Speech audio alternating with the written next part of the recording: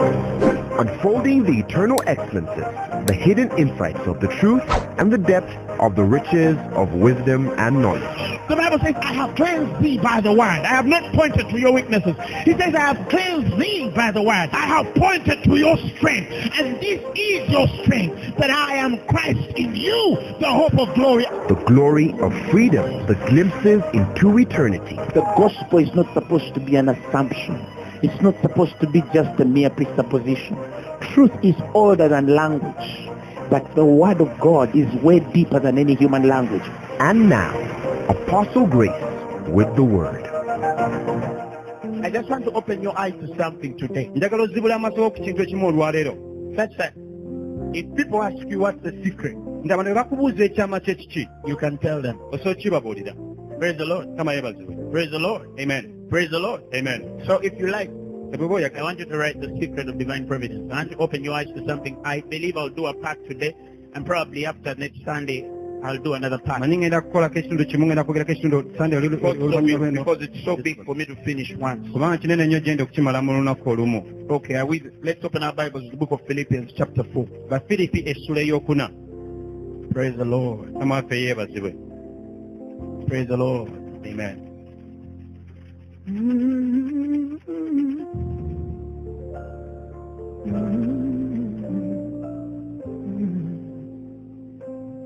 Let's begin from the 9th verse. Philippians 4.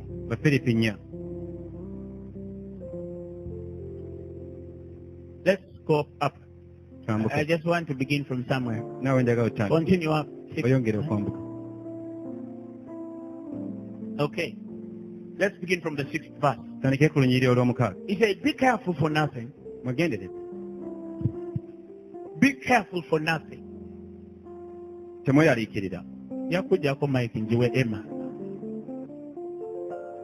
Be careful for nothing. But in everything, by prayer and supplication, with thanksgiving, let your requests be made known unto God. And the peace of God, which passes all understanding, shall keep your hearts and minds through Christ. Finally, brethren, whatsoever things are true, whatsoever things are honest, whatsoever things are just, whatsoever things are pure, whatsoever things are lovely, whatsoever things are of good report, if there be any virtue, if there be any praise, think on these things.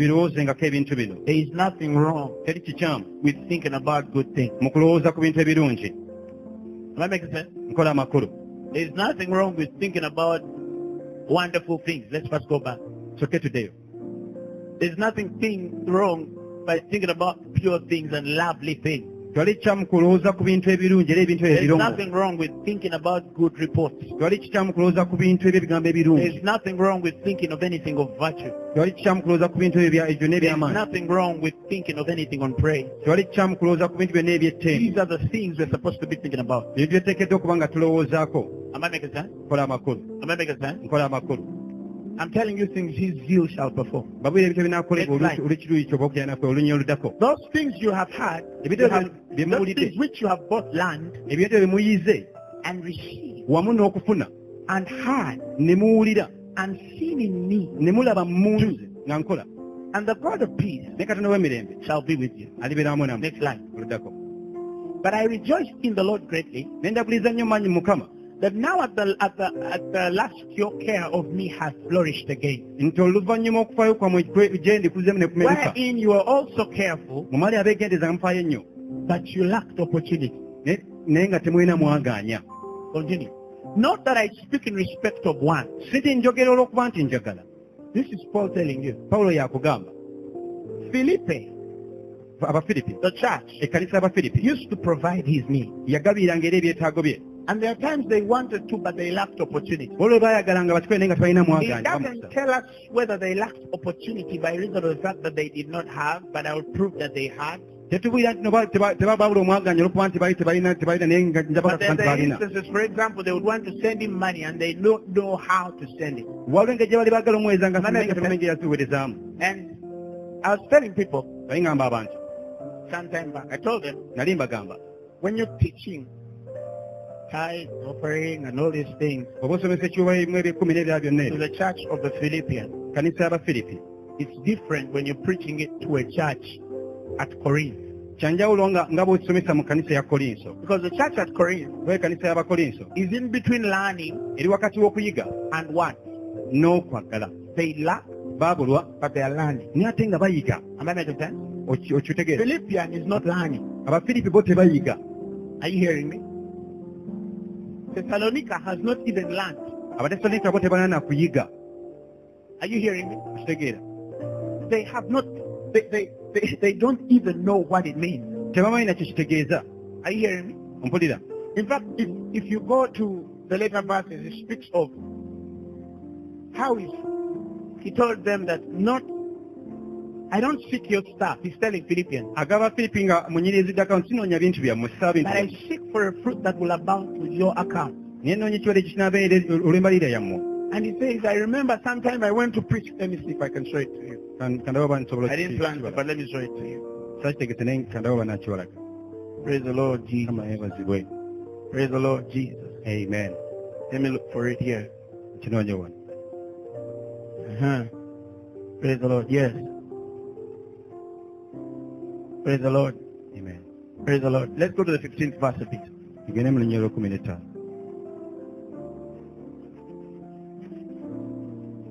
15th verse. Olunyiriro He lw'ekkumi says, now n'ettaano. you Philippians know also Kakati mu Abafiripi mumanyi nateera that in the beginning of the gospel, ku ntandikwa y'enjiri when I departed from Macedonia, bwe nava e Masedoniya no church communicated with me as concerning giving and receiving, teri kanisa yogeranga naye ku nsonga y'okugaba n'okufuna but only you. naye mwe mwekka. Listen to the next line. Buliza olunyiriro oluddako. For even in Thessalonica, naye mu Tesalonika you sent once and again mwasunikanga gumwe natero and mutyo to my necessity. eri obwetaavu bwange. Continue. Ayongereyo. Not because I desire a gift, Si kubanga njagala ekirabo but I desire a fruit naye njanira okubaawo ekibala that may abound ekiyinza okubeerera to your account. olw'okubalirwa. Are you hearing that? But I'm going to take you back now. Let's go back to the other bit where we were at before. Tuddeyo wali we tubadde. The Thessalonica were babes. Abatesalonika baali That's why bato. you hear Paul say, as a mother cuddles her own children, I held you babe. Kyola Pawulo agamba maama nga baleera abaana bwe nabakwata ng'abaana. You can't beg baby. Toyinza kusaba baana. You can't manipulate baby. Toyinza kudyekadyeka baana. You understand? Okitegeera. You can only love them Kyolina okukola kwe kubaagala kyokka and feed them. n'okubaliisa. At a particular point, Paul even speaks of how he robbed some churches. Naye Pawulo yena wayogerako n'agamba nga bwe yanyiga amakanisa agamu Are you hearing me? That he might provide for babes. alyoke agabirire abaana ate abato Because they are babes. kubanga bo bato. Simple. Kyangu nnyo. You understand? Okitegeera. Now, if you manipulate babes, Bw'odyekadyeka abaana abato that means you will be rich. ekitegeeza gwe nga gw'ojja kubeera mugagga. But the testimony will be that you seek your own, not theirs. Obujulizi bujja kuba nti gw'onoonya bibyo wabula si byabwe. When we were going into university ministry, a man of God told us, students are broke. Naye tugenda mu kuweereza mu yunivasite ez'enjawulo waliwo yatugamba nti abasomi bo baavu tebalina. That's why we don't preach to them. Tebala ffe tetubabuulira njiri. Michael and I know of guys we called. Nze ne Michael manyi abantu be Guys twayita. they used to call back in the day. Be baayitanga edde mu nnaku ezo. Amannya amanene The guy g'amaanyi. tells you my truck can't move for anything less than 100,000. N'aganza emmotoka yange teyinza kusimbula okuggyako ssente eziwambuka mu mitwalo 10. He's setting his price. Ye ataddewo ebbeeyi ye. Am I making sense? Kola amakulu. And truly their cars would not move without 100. Era mazima nga tasimbula emmotoka ye nga tafunye And there are mitwalo some 10. they sent money to and they didn't even come. Olwo ne baasindikiranga ssente ne balema n'okuyita. They sent last time, Moment, I'm sorry, I'm not going to be able to make it, but I'm going to send somebody. Then they send a car. Funny guy. Baasindika n'aga sijja kusobola kujja naye n'asindikayo Who's omuntu like gw'omuntu the ali awo. authority. Oli ayiga obuyinza okweyisa obuyinza.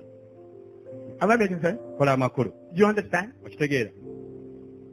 But if you were seeking your own, Naye singa ali onoonya bibyo. some of you would be having holes in your pocket now. Singa twali tunoonya mwandibadde nga mulina ebituli mu nsawo But zammwe. nobody can say, Pastor Isaiah begged me. Naye tewali muntu ayinza gandi musumba Isaiah yansabiriza. Papa begged me. Papa yansaba. In fact, the first buses of Mr. Mboa, we used to contribute money every route. Basi zasokeza misambo okuleeta abantu bawangayo sente ez'okutambuzanga abantu. Until one day one of the kids said, Papa, no. Tusoma okuba nolwo yagamba No, nedda let us papa. take on from here. Leka ffe tutandikire wano. You understand? But Okitegeera. we are willing to uphold them because they were babes. Tetwali beteefukefu kubanga tubawanirira kubanga baali bakyali baana bato. Am I making sense? Nkola amakulu. But I want to open your eyes to something. And I want to explain why many people don't move in divine providence. Ngenda kugula amaaso go otegeere lwaki abantu abamu tebatambula mu bugabizi obwa Because Katonda. I've been in a place where I used to tithe, Bambaddeko mu kifo nga nanifa ekimu eky'ekkumi I give, nga mpaayo but I don't see increase. And naye it has nga never kusaba happened to me. kweyongerako kyali kimbaddekoko. Am I making sense? Nkola amaaso Have go. you been around a place where somebody tithes? Oli baddeko mu kifo ng'omuntu ekimu eky'ekkumi akiwaayo okugabaagaba n'okuwaayo. Now they do everything, Akola buli kyonna ekyetaagisa but they don't see. naye nga I talaba. tell you that, and the only comfort was don't give up. Nga okubudaabuda kwafunako kandi towanika tobivaako. Don't grow weary Tokoowa in doing good, for in due season. mukola obulungi kuba mbudde mu biseera ebituufu. You understand what I'm trying to tell you? Otegeera kiyinza You okugamba. will, what? Reap a harvest. So, some of us, yes, some of us had not understood season. Abamu tetutegeeranga biro. We thought season is a time where now you have to give. Solomon bye biro byeteekedde okuba Like for ng'owaayo. 20 years. Era okumala emyaka nga abiri. Then when you're 70, God gives you a Benz. Kati ku nsanvu Mukama n'alyoka kusimba benzi You understand when you can't even drive it. nga tosobola nagivuga. Then you testify, Mukama, I am not N'ogira noga God gave me a Benz. You understand what I'm trying to tell you? Hallelujah. Amen. The Bible says He gives you all things to enjoy. Bayibuli ega nti afuwa ebintu byonna okunyumirwa. Are you hearing me? Then I was telling pastors that some of us were raised in a church where somebody said, "You're rich." I feel they are falling. Abamu twafiira mu kanisa nga baga nti oli mugagga owulira ng'omuto oyo yaggwa. Are you hearing me? Of course, there are some who preached it to the extreme Olaba bakibuuliranga ne bakisukkulumya. because they didn't have any other sermon. Kuba tebalinanga njiri ndala ya kubuulira. Are you hearing me? But if they had, they would not be preaching that only. Naye abakubanga And somebody baalina abantu tells me, God anointed me to preach prosperity. Binaga Mukama nze yanteekako amafuta. Prosperity is not money. Money is Okulakulana only sente. a fraction of a prospered Christian. Okulakulana kitundu ku muntu omulokole ayongera maanyi. Are you hearing me? Ompulira? I was sharing with Emma. He knows a certain woman of God I know. This woman is anointed. Yali nga baana Emma alina omukyala gw'ama mukyala naliko amafuta. She's one of the deepest prophets I know. Omu ku bannabbi bemmanyi abeebuzi b'ennyo gwe mmanyi. But she's one of the brokest Christians I also know. Naye naye omu ku balokole bemmanyi nga bo baavu. Do you know a broke prophet? Manyi nabbi omwavu. Who can receive a word and tell you? Asobola okufuna ekigambo n'akikugamba. And they're accurate. Then the last line they add their own. Nga bwe kiri kyonna naye awasembayo The n'agattawo last ekigambo 10 kye. seconds they add their own. Obutikitiki ekkumi ebusembayo obwo nabbi n'agattako ato akaka akatundu. You understand what I'm trying to tell you? I looked at this woman and I'm thinking, Natunida omukyalo nga ndowooza. this is disappointing. Nga amazima kuno kuyiwa kwennyini. Are you hearing me? You see karababa, then you go back home Saba oyogera nnimi naye n'odda ewaka. and somebody does something to you because they have more money than you. Omuntu n'akola ekintu kubanga akusingako ssente. They even scoff at your God. N'alyoka asekeera ne Katonda wo. Mubeera musaba biki? Are you ever praying? You understand? Mm. Osaba biki nga tolina ky'olina? What are you ever praying yet you have nothing? Oba you understand? Oba You mutegeera. even force yourself in a crazy fast. Ne weekaka ne mu kusiiba kuli okw'ekiralu kuli okwaddala. Tosiiba naye ne weesiibisa. You don't fast but you take it. N'ogattawo kuba tolina kyakulya. You are because you have nothing to eat. I'm seeking God. Noonya Katonda. Ate oba osazeewo okusiiba oli n'akusimba emmere n'ogamba Mukama. When you've decided to fast, the person gives you food and you say, God. Now, If you ever go on a fast and somebody kubees you food, eat it. bw'oleyingiza mu kisibo omuntu n'akusimba emmere girye.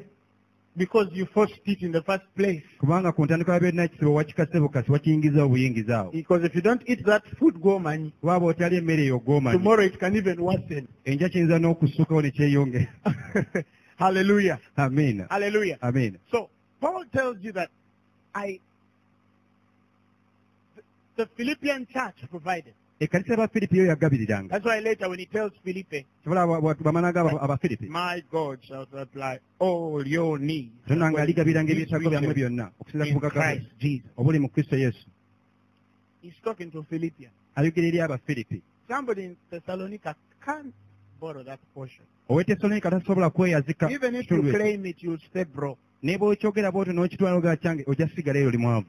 Am I making sense? Nkola amakulu. Even if you say, me, I'm rich, you'll stay broke. Ne bw'oganze ndi mugaga ojja sigalira ng'oli lunkupe. Because this is Philippian he's talking to, not Thessalonica. Baba n'ayogera n'Abafiripi si Go Batesalonika. in the letters of Thessalonica and then see what he's teaching them. Genda mu baluwa ez'Abatesalonika ojja kulaba by'asomesa abaana abato. That's milk. Ago mata. Am I making sense? Am I making sense? Nkola amakulu. And because you've not taught men, Era kuba tetusomeseza bantu. There is a hardness in the hearts of men. waliwo obugumu n'obukalu mu mitima That gy'abantu uncomfortable thing. n'ekintu ekyobutali butebenkevu. When you talk about money, what, it's there. bweyogera ku ssente balina kye bawulira ekitali obutawulira An bulungi. uncomfortable thing that comes inside their heart. waliwo ekijja ekitabawuliza bulungi mu mitima gyabwe. Because many have been robbed. bangi banyagibbwa. Praise the Lord Jesus Christ. Samwaffe Yesu yeebazibwe. Now, I just wanted to show you something. Era sindeka Paul is kubalaga. continuing. He says, not that I speak in respect to one. That means Paul is not wanting. Pawulo bw'aba ayogera tayogera nti ekitegeeza nti ayagala. But remember, he goes to Macedonia on a trip. agenda Macedonia ate ndiga olugendo And n'agenda not that Macedonia. supported him. naye otabawo kanisa yonna emuwagira. Paul was on the first one, even the 12. Pawulo si yasooka ne 12. The Bible says, when I sent you without pass, Tolega bwe nabasindika nga temulina without njanga money or yonna, scandal, temulina he ssente asked them, zebanga did you lack anything? yababuuza mulina kye mwabulwa. And they told Jesus, we never lacked anything. ne bagamba Yesu tetulina kye twabulwa. And I'll explain why in a few minutes. ngenda kunnyonnyola lwaki mu dakiika So he ntono. says, for I have learned naga kuba njize in whatsoever state ti mu buli mbeera yonna I am, gye ndimu therewith omwo mwennyini to be okubeera content. omumativu. Now, when you're talking of contentment, oba oyogera kubeera omumativu, many people misunderstand contentment. bantu bakitegeera bukyamu. Because in the English language, when you're speaking of content, kuba mu Lungereza oba oyogera ku nsonga y'okubeera omumativu, you're speaking of somebody who feels satisfied, oba oyogera ku muntu awulira nga ye mutuufu gye ekyo kimumala kuse, yet they are broke. naye ng'ate mwavu. But this is not Paul. naye ono si Pawulo. I know some Christians have built funny walls around them. manyi olaba abalokole abeezimbyeko ebisenge biri awo ku bo.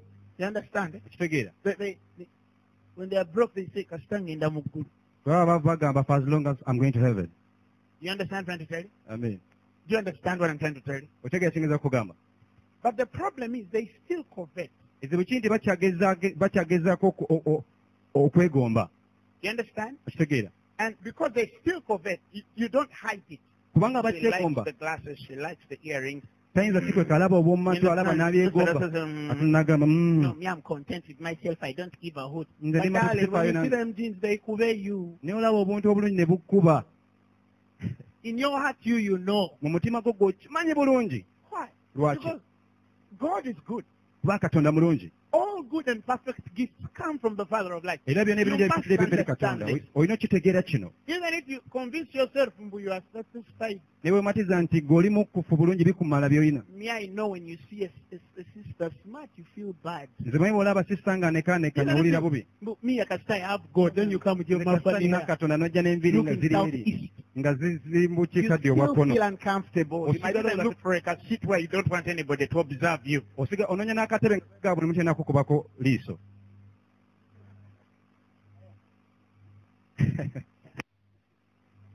Hello. Quite look at them. Okay, let me just give you a simple analysis. Kambeko kye nkulaga. If a person came with a hole in a trouser or a shirt or a top, omuntu bw'ajja n'ekituli mu nsawo oba ku ssaati oba You kakula understand? kayambadde. some Christians, like, let's say it's just here. Geza ekituli nga kiringa wano. Why do you enter like this? lwaki oyingira bw'oti? Then you sit in that corner there. n'otola mu nsonda eri gye batasobola kulabira. Then you stand up and testify, I'm content. n'oyimira n'ogenda n'oga Why is it that when you're testifying, you don't turn that cover a bit and say, lwaki I am oba otiira content? toga abanne aleluya nze byennina bimmala ndi mumativu.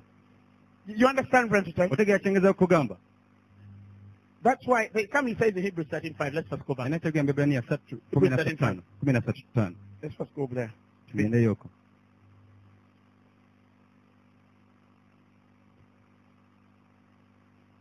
He says, let your conversation be without covetousness leka emboozi zammwe zireme okubaamu okwegomba. and be content with such things as you have. mbeera bamativu n'ebintu ebyo bye mulina. Are you hearing me? As you have. bye mulina. You understand? Now, many Christians misunderstand that for thinking abalokole abasinga ekyo balowooza nti that if you have torn pants, you'll be content. bw'oba n'ensawo nga yo njirifu And I'm empale about to njirifu disprove beera that. mu mativu ekyo nateyo kikakasa nti kikyamu. I'm about to disprove that by the gospel. nateera okukakasa ekyo nti kikyamu Because okusinga that ku would mean byawandiikibwa. God is conveying himself. kubanga ekitegeeza nti katonda ye kenyini yeekuba.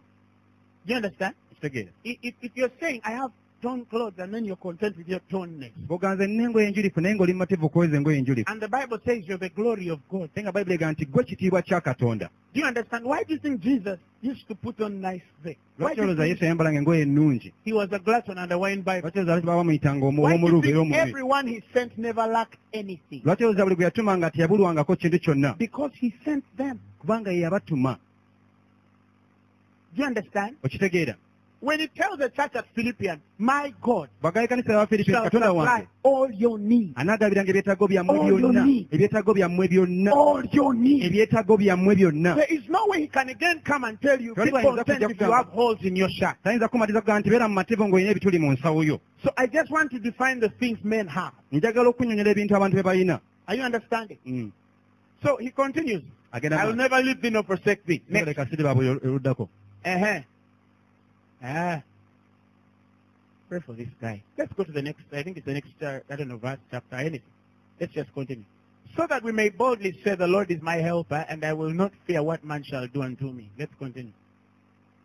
Remember them which have the rule over you, who have spoken unto you the word of God, whose faith follow, considering the end of their conversations. Those things we tell you every Saturday. Bye tubagamba bwe And Sunday, lwamukaga continue. n'olwesande.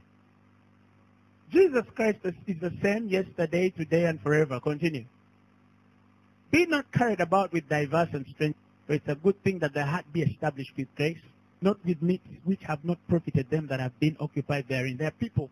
And that's why I wanted to first say something here before I go Kubanga into. njagala osooka ogera nga There tulagenda are maaso. endless things that we have had over the years but don't profit us. Waliwo ebintu ebitakoma tugeze maaso n'obiwulanga buli lunaku mu myaka gyonna naye ne tabyeganyirwamu. Am I making sense? Nkola amakulu. And such as Era of nga the thing I'm going to disprove today in your mind. bano bakakasanisa ebituufu ebiri mu ndowooza zammwe. And you'll understand why you never see profit in your life. Because the Bible says, He is the God that teaches us to profit. Ojja kutegeera lwaki God kubona magoba has kwa created a grace for you to profit. Katonda yatondawo ekitago okubanga oyongera okufuna n'okweyongerako okufuna There is amagoba. a teaching in God Waliwo okusomesa mu Katonda. that even if you've been making losses, Naye obanga obadde in gabyofunamu anything, the obufiirwa mu kintu moment kyonna, you enter this thing, you will profit. kasita oyongera kino oyongera okukola amagoba. Am I making sense? Nkola amakulu. Now, the reason as why church is the way they are is because many of them have not been taught the gospel to profit. Ensonga lwaki ekkanisa eringa buli kuba abasinga tebasomesebwa njiri ya kukola amagoba oba Even if it kweyongerako. seems rightful, Ne bwe kirabika ng'ekituufu, but it leads to destruction. naye nga tekikwolekeza mu kuzikirira. You understand? Mm. You see, when people talk of the love for money, Abantu bwe boogera ku kwagala kwa ssente, I've realized love for money has nothing to do with the state of the man. nzudde okwagala kwa ssente kulina kukwatagana I've n'embeera seen y'omuntu. broke people who love money. Ndabye abantu abaavu nga baagala ssente. I've seen medium folk who love money. Ndabyeko wale wakati w'okuba n'ebingi n'ebitono nga I've balina seen ssente. rich people who have money. Ndabyeko ku bagagga nga balina ssente. So, who love money. Abaagala ssente. So, regardless of whether you're rich, middle class, or poor, the love for money is another thing. Si nsonga oba oli mugagga oba oli wakati mu bungi n'obutaba na bingi naye oba oli mwavu okwagala kwa ssente tekulina kukwatagana kintu kyonna. Are you hearing me? Ompulira? Are you hearing me? Ompulira? You don't need a state of a man Tewetaaga mbeera ya muntu to love money. okwagala ssente. You just need to create want and need in the man's spirit. Weetaaga otondewo okwagala n'obwetaavu bw'omwoyo gw'omuntu oyo alyoka otondewo He kiri. will love it. Ajja kuzaagala. Make him feel he doesn't have. Muleetera okuwulira nti Make talina. him feel he wants. Muleetera okuwulira nti Make him mazima feel ayagala. he needs it. Muleetera okuwulira Make nti him yeetaaga. feel it's necessary. Muleetera Make okuwulira him nti feel he can't do without it. Muleetera okuwulira nti Make him feel that it's nothing he can do without Muleetera it. okuwulira nti talina kyayinza kukola nga teziriiwo. Divert his attention Wugula from endowooza ye. up to the need. Ogisse ku kyetaago. He will love it. Ajja kukyagala. Am I making sense? Nkola amakulu. And some men actually preached into loving it Abamu babuulirwa ne babuulirwa okuyingira mu kuzaagala. by this funny doctrine. Olw'ensomesa zino Are you hearing ezitategeerekeka. me? Now Ompulira? let's go back to Philippians. Tuddeyo mu Bafiripi. So he said that I know how to. Let's go back. Tuddeyo.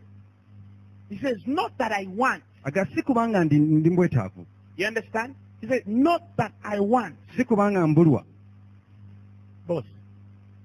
I speak this in respect of, I don't speak this in respect of want. Na sibyogera olw'okuba For nti I have learned mbulwa. in whatsoever state I Kubanyize mu am buli in mbeera. to Ndimu. be content. Okubeera omumativu. The Greek word there Ekigambo eky'Oluyonaani is awo. a word called altakes. I can spell it for you. It is Ekigambo altakes. A-U-T-A-R-K-E-S. Nekuta A, U, tane A, ra, ka. O-double-E-S. nessa Altar case. It's from two words. kiva bigambo bibiri Altar, like auto, self. kigambo nga auto Yeah, like automatos in the Greek is automatic, self-moving, self-controlling. gw'okwefuga You understand? Now, auto is like self, kirenga katinga gwe and case, case independent, okubeerawo okululu okubanga weewanirira not broke, okwetongooza si kubeera lunkupu oba omwavu not satisfied with what you have, si kubanga oli mativu n'ebyo by'olina but independent of any man. naye nga gwe weetongooza tobeerawo ku lwa muntu yenna. So if I remove that and say, not that I speak of one, for I have learned in whatsoever state I am in, not to be subject or independent of a man, but to be independent of myself. si kubanga mbeerawo kulaba naye nga mbeerawo The other renderings in Otakes actually use the word having all sufficiency by myself. kitegeeza nti okuba n'ebimala byange byonna nga mbyefunidde ku lwange Paul is not speaking of a contentment of satisfaction because you have little and you've learned how Pawulo tayogera ku bumativu nti kubanga oba olina sono naye mbaoyize mu ngeri to be comfortable when you're eating posho. nti oyize okumatira nga wadde olya kawunga. He's talking of how a man can learn ayogera ku ngeri omuntu gy'ayinza okuyigamu to be independent. okubeera omuntu eyeetongodde ku lulwe. And that's the one thing I'm preaching. I'm teaching Christians. ekyo ensomesa abalokole. Let me begin from there. Kantandikire awo. You go to a place. ogenda mu kifo You spend 500,000. n'okweyisa emitwalo 50,000 You spend $1 million shillings. n'okweyisa akakadde You k'essente spend 5 million shillings. n'okweyisa obukadde 5 bw'essente And you leave that place and they don't give you a dime. n'ova mu kifo kyo ne batakweyadde n'ennusu nga ze But bataddemu because zibiri. what you expect naye is okubanga dependent on them, ekyo ky'osuubira tekisinziira you ku have a problem. oba olina ekizibu. How could they not give me a oba dime? ekizibu n'ogamba lwaki tebampadde n'ennusu n'emu. I'll never go back there. siriddayo eyo. Maybe you even think they didn't welcome your ministry. oyinza n'okuza nti tebaayaniiza bwezi abo tebabusiimye. They don't need to. tebeetaaga. God died. katonda ye yeetaaga. Do you understand? okitegeera. How many times did we preach in Afrostone bino emeka gye twabeeranga mu Apostol and they'd never given us a coin? nga tebatuwangayadde We came n'ennusu. every Monday. naye twongeranga okujja buli lwa Monday. Do you understand? okitegeera. That you see, many men are dependent on other people. n'abantu abasinga babeerawo ku lw'abantu abalala. Am I making sense? nkola amakulu. You don't need anybody in this world to uphold you. You don't need anybody. teweetaaga muntu yenna mu nsi muno kubanga akuwanirira tolina Many kuweetaaga. Christians have pierced themselves with a lot of sorrow abalokole abasinga beekumise n'obuyinike bungi because nnyo they depend on people. kubanga baagala nnyo okubeerawo ku They've bantu. disappointed their values. bakendeeza They've omutindo frustrated their gwabwe morals. era ne batawanya embeera zaabwe They n'ekisa feel yaabwe. the blessing of God upon your life because they think somebody in there must help you. basi omukisa gwa katonda kulabwe kubanga bo kye balowooza nti waliwo omuntu ateekeddwa okwalina waali okubanga abayamba. You don't understand, maybe. totegeera oba oli awo. Some people have never been independent of themselves, self-independent. They Waliwo abantu have never been self-independent. waliwo abantu nga yeetabeerangawo kweka kwetongola nga yeetongodde yekka. If it's a woman in a home, you think your husband must provide this. bw'aba mukyala makalo za mwami alina okugabira And the other byonna. guy's counseling a woman. nali mbwira He omukyala provide. nze tagabirira tangabirira You tampa. have God, you provide. olina Teach him. katonda gwe gabirira muyigirize. You teach him. gwe muyigirize. Let him get out of our house and say, I ain't going back there. leka ave mu nnyumba And ask him why the woman is rich. yagambe banaye omukyala oli mugagga. You teach him. muyigirize. Some people are like London Bridge is falling down. So if it falls, Wala you abali also ng'olutindo fall. lwa London nga lugwa, Because kubanga of lugwa London ne Bridge. lugwa. No. Olutindo Let lwa it London. fall. You stay up. You oli stay bwagwa gwe sigala ng'oyimiridde. self-independent. Gwe You sigala ng'osobola don't need okwetongola. anybody to depend on. nga totegedde kubeerawo nga obeerawo ku lw'abantu abalala. As the young man came, and Olwo told me I was mubuke going abroad. naga nali ntambula emitala w'amayanja. And the man who was supposed to take me abroad died. yalina okuntwala Continue n'afa. processing your papers. genda mu maaso kubanga ogobera empapula zo zino zifune. But he had buried them because the man who was supposed to take him abroad yali died. yaziika kubanga omuntu yali ateekeddwa omutwala yafa. Whether he's dead or he's not, kaabe mufu kaabe nga mulamu. you are not under covenant with man. toli wansi wa Get ndagaano na muntu rid yenna. of that nonsense out of your head. gy'obusirusiru obwo bujje mu mutwe gwo. Let me even worsen it. kanyongere Not even n'okibikisa. your salary. sina musaala gwo. Because salary means kubanga omusaala kitegeeza what your boss decides. ezo mukama wo z'asalawo.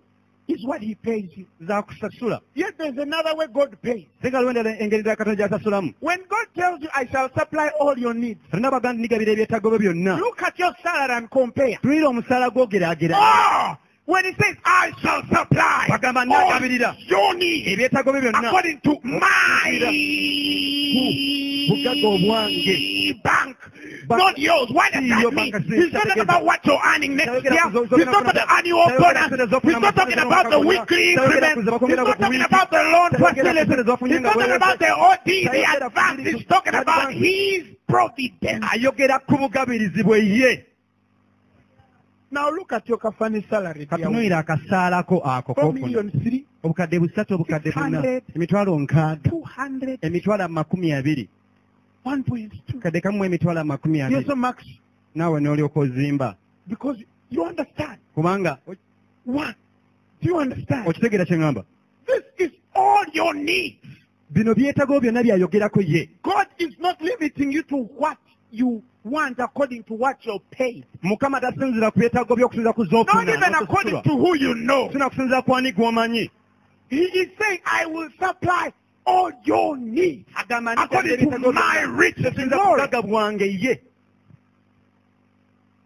Otakis is the grace when a man understands that nobody can meet your budget. Otakisi kye kisa omuntu wategeera nti era omuntu ayinza kusinkana mbaliira. Some of you have not understood. Olaba By the tannategeera. time I even get those millions to put them in the gospel, he gave them to me. He Wengenda gives okufuna obukadde bw'okussa mu seed njiri to the sower. yawa omusizi ensigo. There's another way he can get it to me without him using you. Wala engeri ayinza okuba nga azintuusawo nga takozesezza. If you fail, there's another way. Bw'olemererwa ate waliwo Get engeri delivered endala. out of this mess.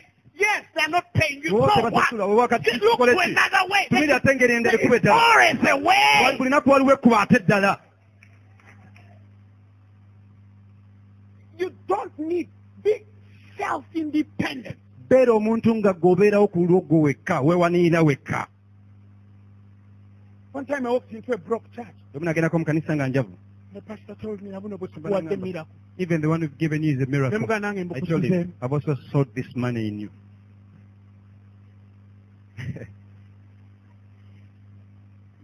Nabaga mubongere mu church.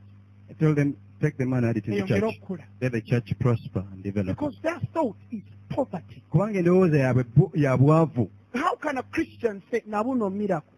Omulokole agamba nti even this This is little is a God's miracle. church. Eno kanisa ya Katonda. He will build it. Yajja gyezimbira.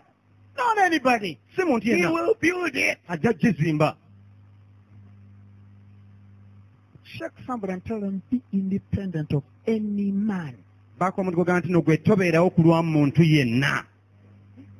Somebody gives you a call and says, Musumba nsabira. So what? Omuntu agamba nsoma nsabira. Waliwo yansuubiza sente n'atazimpa. Someone promised me money and never gave me money.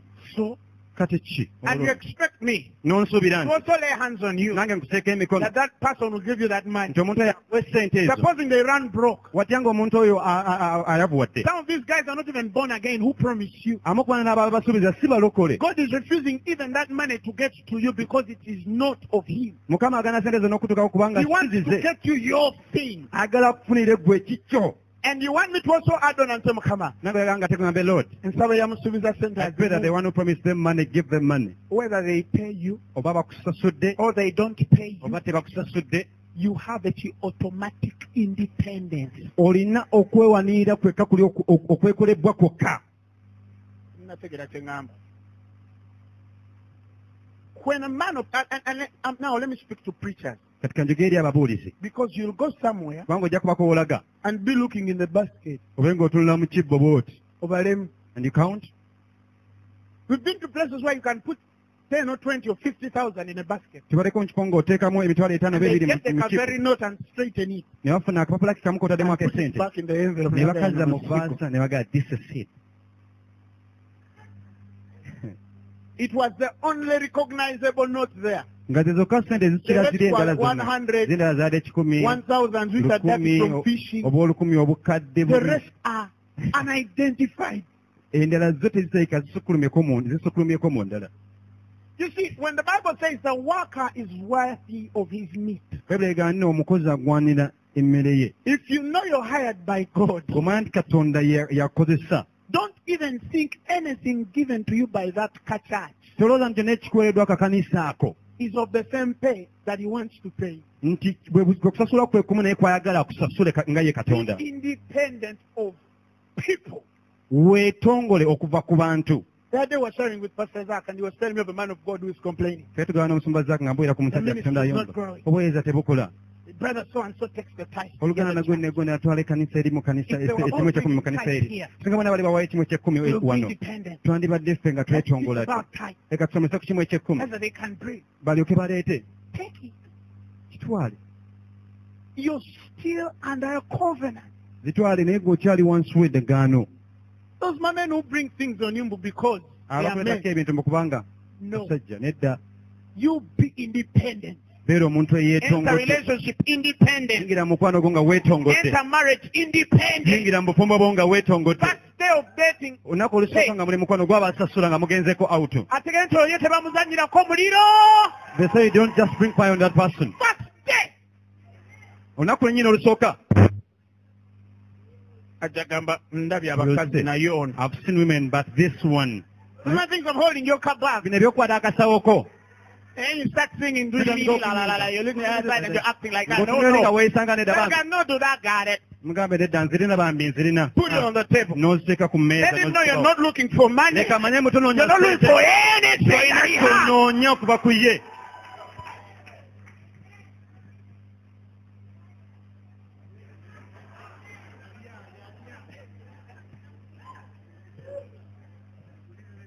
Some preacher made a silly statement. I'm sorry to use the word silly. Obuuliza kw'ekigambo ekyobusiru musonyi okwesa ekigambo ekyo yagamba. Men, abasajja, you must provide for your family. muteekedde okugabirira famire zammwe. That was true. Ekyo kyali kituufu. And he said, N'agamba. because God has created the man Kuba Katonda yatonda omusajja to provide for the family. nga alina And I okugabirira said, famire. yes, that's also true. N'eŋŋamba ago nago mazima. And he has created the woman Naye atonda to omukyala. depend on the man. I said, Okugabirira no way. omusajja. N'eŋŋamba nedda. It's not written anywhere. Tekirina we kyawandiikibwa. Who has seen it anywhere? Ani alina we yakirabyeko mu byawandiikibwa. Now you want to build a big thing. Kati gwe oyagala ozimbe oguntu gaggadde. This guy's faith is small. He's believing God for a motorcycle. Okkiriza kw'Oluganda kutono nnyo yakkiriza Katonda omuwa bajaaji. The Bible says he that finds a wife gains favor. Telegano yafuna omukyala afuna You're supposed okuganja. to build the guy. Gw'oteekeddwa omuzimba. Okay. If you want it the other way, that's your problem. I'm only saying you can be independent. Teŋŋamba gwe okubeera omuntu eyeetongodde. Fire. Agambe naye gwe oyagala osimba kalina nga tolina When you feel a father, they have no job. ebyo wabiyigira omugazi jangu tusabe. You say, come and we pray. bw'agaana bw'akiraba When he ng'ozimbe sees you ajja building, kujja come asabe. and pray when he sees you building the flat.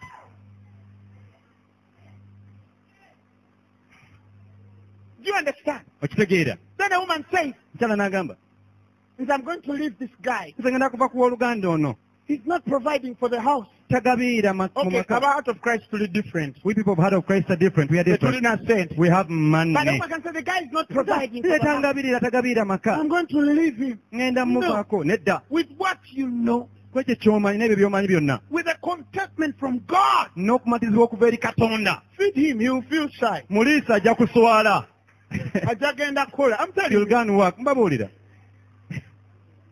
Hey, mukense nga kuli kumacha. Every morning.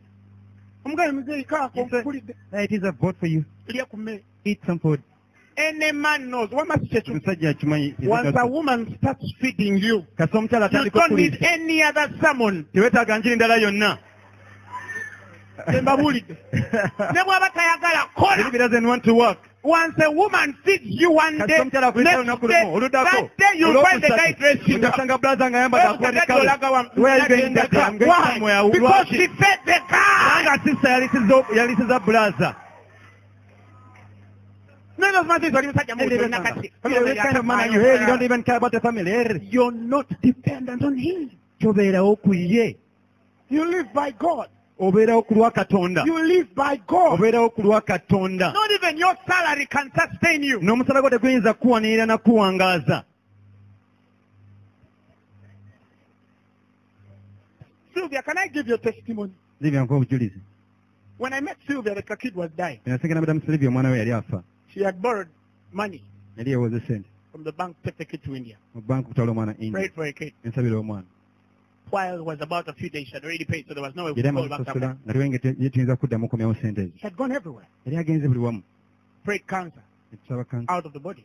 n'ava mu mubiri Mr. Pros took the kid, musawo prosi yatwala omwana was delivered. omwana yali asumululwa After that, because she had already gotten a loan before, okuva ku olukubana yali ewuze Sylvia, sente how much were you earning after those two loans? 50,000. mitwalo etaano A banker, banka 50. mitwalo etaano She came, she said, yajja kid is healed.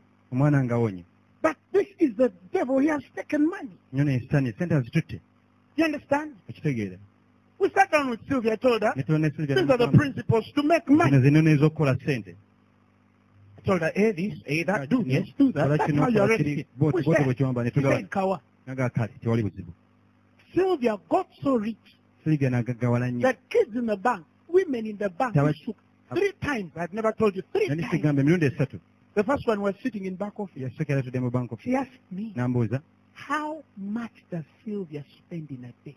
Sylvia akozesa bungi n'abaki obwa ssente mu lunaku Not how does she live. si abeerawo ati How teyabuuza much? Because she was spending much. baali akozesa ssente nnyingi nnyo Now me, I know Sylvia. nze Sylvia mumanyi I know who she buys clothes from. I know. manyi ani gwagulako engoye I know Sylvia's tops that cost 100,000. I manyi know tokuza them. Sylvia ez'emitwalo I 10 know shoes nzimanyi that cost 200,000. manyi I engado know them. ez'emitwalo 20 nzimanyi Me, I know her. nze mumanyi You understand? So Speak you it. can nyuma kubinyumya kwa nkumanyi. you must speak because I don't You understand?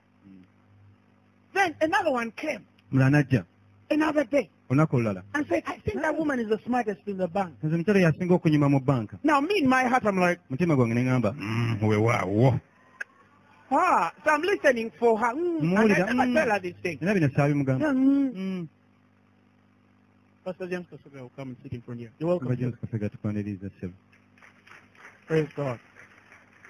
Can I continue? Can I continue? Can I continue? So she started to live this crazy life. natandika okubeera mu bulamu bwe buti buno I'll tell you, somebody even got jealous wona omuntu yakwatibwa obujja because of her. olw'okubanga ye She was too hard to even trust naye namuzibu nnyo okwesigamu that she's not using bank money. mutakozesa sente za And there banka was not a man in her life. ate nga tewaliiwo sajja mu bulamu bwe I'm coming. Are you hearing me? I just told a woman, namugaga omukazi anything you want. buli kyonna kyoyagala She got so crazy yalaluka that nnyo you just wake up and come in the tills. Tekuluka Everybody nga najja. order for what you want to eat Naye nga today. buli omu saba kyagala okulya olwaleero bwe munaatunula What do you want to drink today? kyagala okunywa olwaleero buli omu With that silly English, what do you want to eat today? Anybody order for anything you want to eat today? I'm going to pay. nja kusasula And then ye she feeds all of them. All of bonna them. bonna n'abasasulira The next thing I know, Sinzira when we are ku- coming to pray, Fe nga tujja okusaba see banker girls holding their bags. They're coming to see the God of Sylvia. olaba Christ. abawala ba banka nga bajja ano kulaba katonda wa Sylvia Am I making sense? nkola amakulu 50. etaano She was not living as any man's money. naye tabeerawo ku lw'esente z'omusajja She yenna had learned how to be independent of anybody. ayinza okubeera nga yeetongodde tabeerawo ku lwa muntu yenna Recently, she came and told me, Jajja yajja n'aŋŋamba I'm tired of sitting in other people's cars. I went ngoyetula motoka z'abantu abalala njagala motoka ng'oyagala motoka I ki went to NIST and njagala NIST Oh, you want ennungi one? emuga oyagala Pray for nnungi me now. musabira We just kakati joined our hands. etugatte nga tusaba tusaba And it's parked outside there. emmotoka y'emu ku zisimba ebweru awo You understand? Kitegeera. Just like that. Just bwe kityo like that. bwe kityo Okay, she has more that I want to tell you. kale alina byennya Because byesijja young pabuliza and I because they are ours She got crazy to a place where she can wake up and say, I want this person. yaluluka n'okutuuka n'agamba njagala kino njagala papa nona papa nsabira ne Then the next tusaba morning she said, but I Ojjako n'agamba papa and papa then the girl, what did you get? Oh, simunga bino bino bafunye because content, utter case, otakesi automatically independent from any man. obeerawo ku lulwo wekka nga tobeerawo ku lwa muntu yenna bulambalamba bwe kityo That kind of man cannot even get you to manipulate you to give me money. ekika ky'omusajja we tayinza kukufuna kudeekadeeka nti mpa ssente This ministry can't stand without you. buno bweza tebuyinza kuyimirira wootali We need you. We want to raise you guys to raise some money. ntekedde okusoloza ku ssente You understand? bitegeera ebyo $1,000 come here. $1,000 olukumi I've seen people call $2,000 come. $2,000 We want to make a special prayer for you. twagala basabira essala enjawulo Shabababa. Shabababa. Shabababa. Ze. Do you know how much we spend omanyi obwenyi bwa sente ze tusaasaanya every month in this place? buli mwezi mu kifo kino And how fast it took us to build it? era nga bwe kyatwala mangu nnyo okuzimba ekizimbe kino It's now 7 months only. kya myezi 7 gyokka 6 months. myezi 6 You bought that, we're buying here. Some of you even know your money can't do, it can't spend how much we spend every day. teziyinza kukozesa zonna zikozesa wano buli And lunaku this is so small. era kano katono nnyo So small. katono nnyo Am I making sense? kola amakulu But the progress is there. naye ate waliwo okweyongerako n'okulakulana Do you understand? When we say we're going to do this, tugenda kukola kino we do it. tukikola Nobody can stop us. tewali ayinza tuyimiriza na We have kutomya gotten you from the thought that you're broke and giving God to be rich. No. tukujje ku ndowooza yoga nti oli mwavu owaayo katonda okugagawala nedda It contradicts autarkes. kikondagana n'okuba nga weetongola You gwe are nagwe independent. kikondagana n'okuba That's nga why gwe some weetongola renderings use the word self-sufficient. kibola That means waliwo ezigamba gwe you weemalira can wekka provide all you need yourself tegeeza gwe osobola okwegabirira byonna byonna bye without weetaaga anybody helping nga you. tewali muntu yenna atadde mu mukono gw'okuyamba I no longer go to ministry to preach. And I'm thinking, I wish they give me kyagenda 100,000. mboweza kubeera nga No. ngamba kale singa bampayo In fact, emitwalo 10 when I'm there, I'm thinking, how can I bless them? bwe mbaayo mba ngamba nyinza ntya bano bawa omukisa Because I'm independent of any man. kubanga nze neetongola sibeerawo kuba muntu yenna I don't know when the last time I ever lived on my salary. I don't even know. naye nasemba okuba nga mbeerawo ku musala gwange sijjukira Because simanyi it can't supply. Oh, my kuba God. teguyinza gabira byetaago byange It byonna would take a God. kijja twala Tell katonda somebody, be delivered from men. gamba omuntu sumulula okuva ku bantu va ku bantu Now, let me explain how men come in. kannyonnyola abantu bajjamu batya You remember the person of Scripture, a good measure, pressed down, shaken together. ekyandiko kiga nti ekikatiddwa obulungi Shall men kisukuliddwa give to your bosom? kibaliwaayo mu kifo These kyo are men bano bantu who are auto-directed by God. katonda nga y'abataddemu ekibasindika I wish you know how many people bring me money on a daily. kale singa omanya bano bameka abandeetera ssente buli You lunaku even cry. nja nakaaba No, it's cry. It can make a person cry. kikaabya n'omuntu amaziga Auto-directed. balina ekibasindika kibavuga Auto, like, I Remote. lost sleep. I can't sleep. banne otulotumbuze nze banne I can't sleep. sobola kwe I can't otulotumbuze That kind of man is not helping you. ekika ky'omuntu bati aba takuyamba They are helping themselves. yeeyamba yekka So it would even be wrong for somebody to say, "Nze nakuyamba." No, kijja kukwatiza omuntu okugamba nti nze nakuyamba saasaba it's not arrogance here. I'm But saying, if they think that they don't give you so you want to be, baba looza nti taakwe tojja kubaawo God says, katonda agamba I will. nze nja He will get another one ajja kufunayo omulala and give them the zeal. amuwe kiri ekiruyi n'okuyana kuli And if they refuse, oli he will bw'agaana get another one ajja kufuna omulala and push them. amusindike That one also refuses. oyo bw'agaana He has ways to make ways. alina engeri z'okukolamu amakubo Either way, mu ngeri yonna you will not want. tojja kwetaaga That is why the scriptures say kibala ebyandiikibwa bigamba that there is a contentment. 1 Timothy chapter 6. timosi kisooka sula And godliness. With godliness. I want to show you something. Let's go there. tugendeyo We're going to come back in Philippians. I want to show you something. tugendako mu bafiripi naye nakinjagala obalaga Chapter 6. Verse sula y'omukaaga olunyiri lwa mukaaga It says, but godliness naye mu bwe wa katonda with being self-independent n'okuba nga weetongodde is great gain. magoba manene nnyo It's you that. Give me a message. Message Get a version message. of that. A devout life obulamu obwewaddeyo does bring wealth. buleeta But obugazi it's the rich simplicity of being yourself before God. Ah, thank you. It's yourself. It's gwe kennyini deliver yourself weesumulule gwe from thinking okuva mu kulowooza that you and somebody can make something. nti gwe n'omuntu mulala mulina kye muyinza okukolawo Supposing they fail, ate nga omuntu oyo alemereddwa does that mean you fail? tekitegeeza nti naawe olemererwa No. Nedda. That is selfish of them to think. Ekyo kyo kiba kyakweyagaliza bo nga bo okulowooza bati. No. If they fail, let him fail. Bwe banga balemererwa leka bo balemererwe. You will not fail. Gwe tojja kulemererwa. You have another covenant with God. Olina endagaano ate endala gye wakola ne Katonda. I don't know about them. Simanyi bo. Your slot is there. Gwe ekikyo omugabo gwo weeguli. Your slot is there. Gwe omugabo gwo weeguli ekyo weekiri. I have a friend here. Nga mukwano gwange wano. The mother is around. I don't know whether she will testify or not. Nyina wali simanyi abaana Some b'obujiriza people oba worked against her. waliwo abantu abaakola omulombo ne bakola omulemesa. They fired her. Ne bamugoba. We've been praying with her regarding her mom. Tubadde tusabanga naye ku nsonga ya maama we buli lunaku. She visits. She comes. She's even around. Child, She prays with us every day. Ne wano wali asaba naffe buli lunaku. Is she around? Waali. Where is Hilda's mom? Is she around?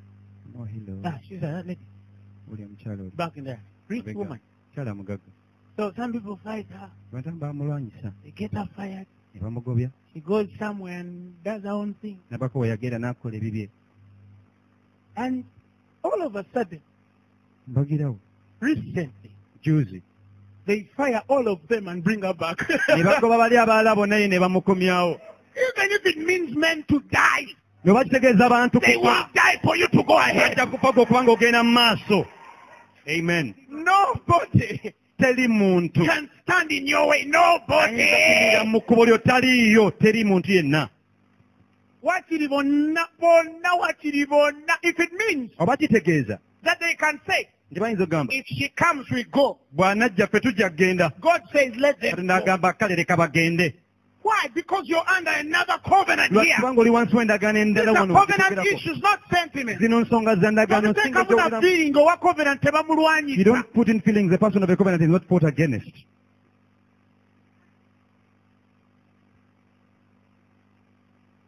That's the life of God. Bwe bulamu bwa Katonda. Let's go back to Philippians. I wanted to show you something. Demba Filipi n'ekinjaga obulaga.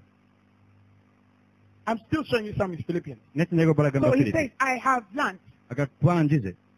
not that I speak in respect to one. No. Sogera nti oba olw'okuba ndi mbwetaavu That's njagala. why I shall read for you where he went to Macedonia. Tebaba mbasomere bwe And yagenda mu nobody Macedonia. sent him. Ne wata money omuntu yenna amuweereza except ssente. Philippians. Okuggyako Abafiripi Even bwe the kamuweereza. Philippians is now telling them, N'Abafiripi abagamba. you didn't give me because I want your money. Temwampa kubanga munjagala ssente zammwe ndi mbwetaavu bwa ssente zammwe. Do you understand? Okitegeera. This is a man who has learned to, by self, know how to get anything he wants. Ono ye muntu ayize ye nga ku lw'eyo okwefuna byonna by'ayagala ye nga yeekolera eka. Am I making sense? Nkola amakulu. That anybody that would send, Nti omuntu yenna you anaasindika. never saw letters written to the church at Philippians telling them, tuli bubi bannange. Tolaba bbaluwa zaandikibwa Abafiripi ezigamba naye we are so badly off. Without you, we can't go ahead. Omutali tetusobola kugenda mu maaso. I know this is an arrogant talk. Manyi You're kuno not kwogera familiar kulinda with how kwamala. God functions. Oba tebamanyiira ngeri Katonda But if your gy'akolamu. God is bigger than any man, Naye Katonda bw'abanga munene if okusinga your omuntu yenna. budget is bigger than any Era man, ng'embalirira yo nene okusinga you omuntu yenna. understand what I'm saying. G'otegeera kye njogera.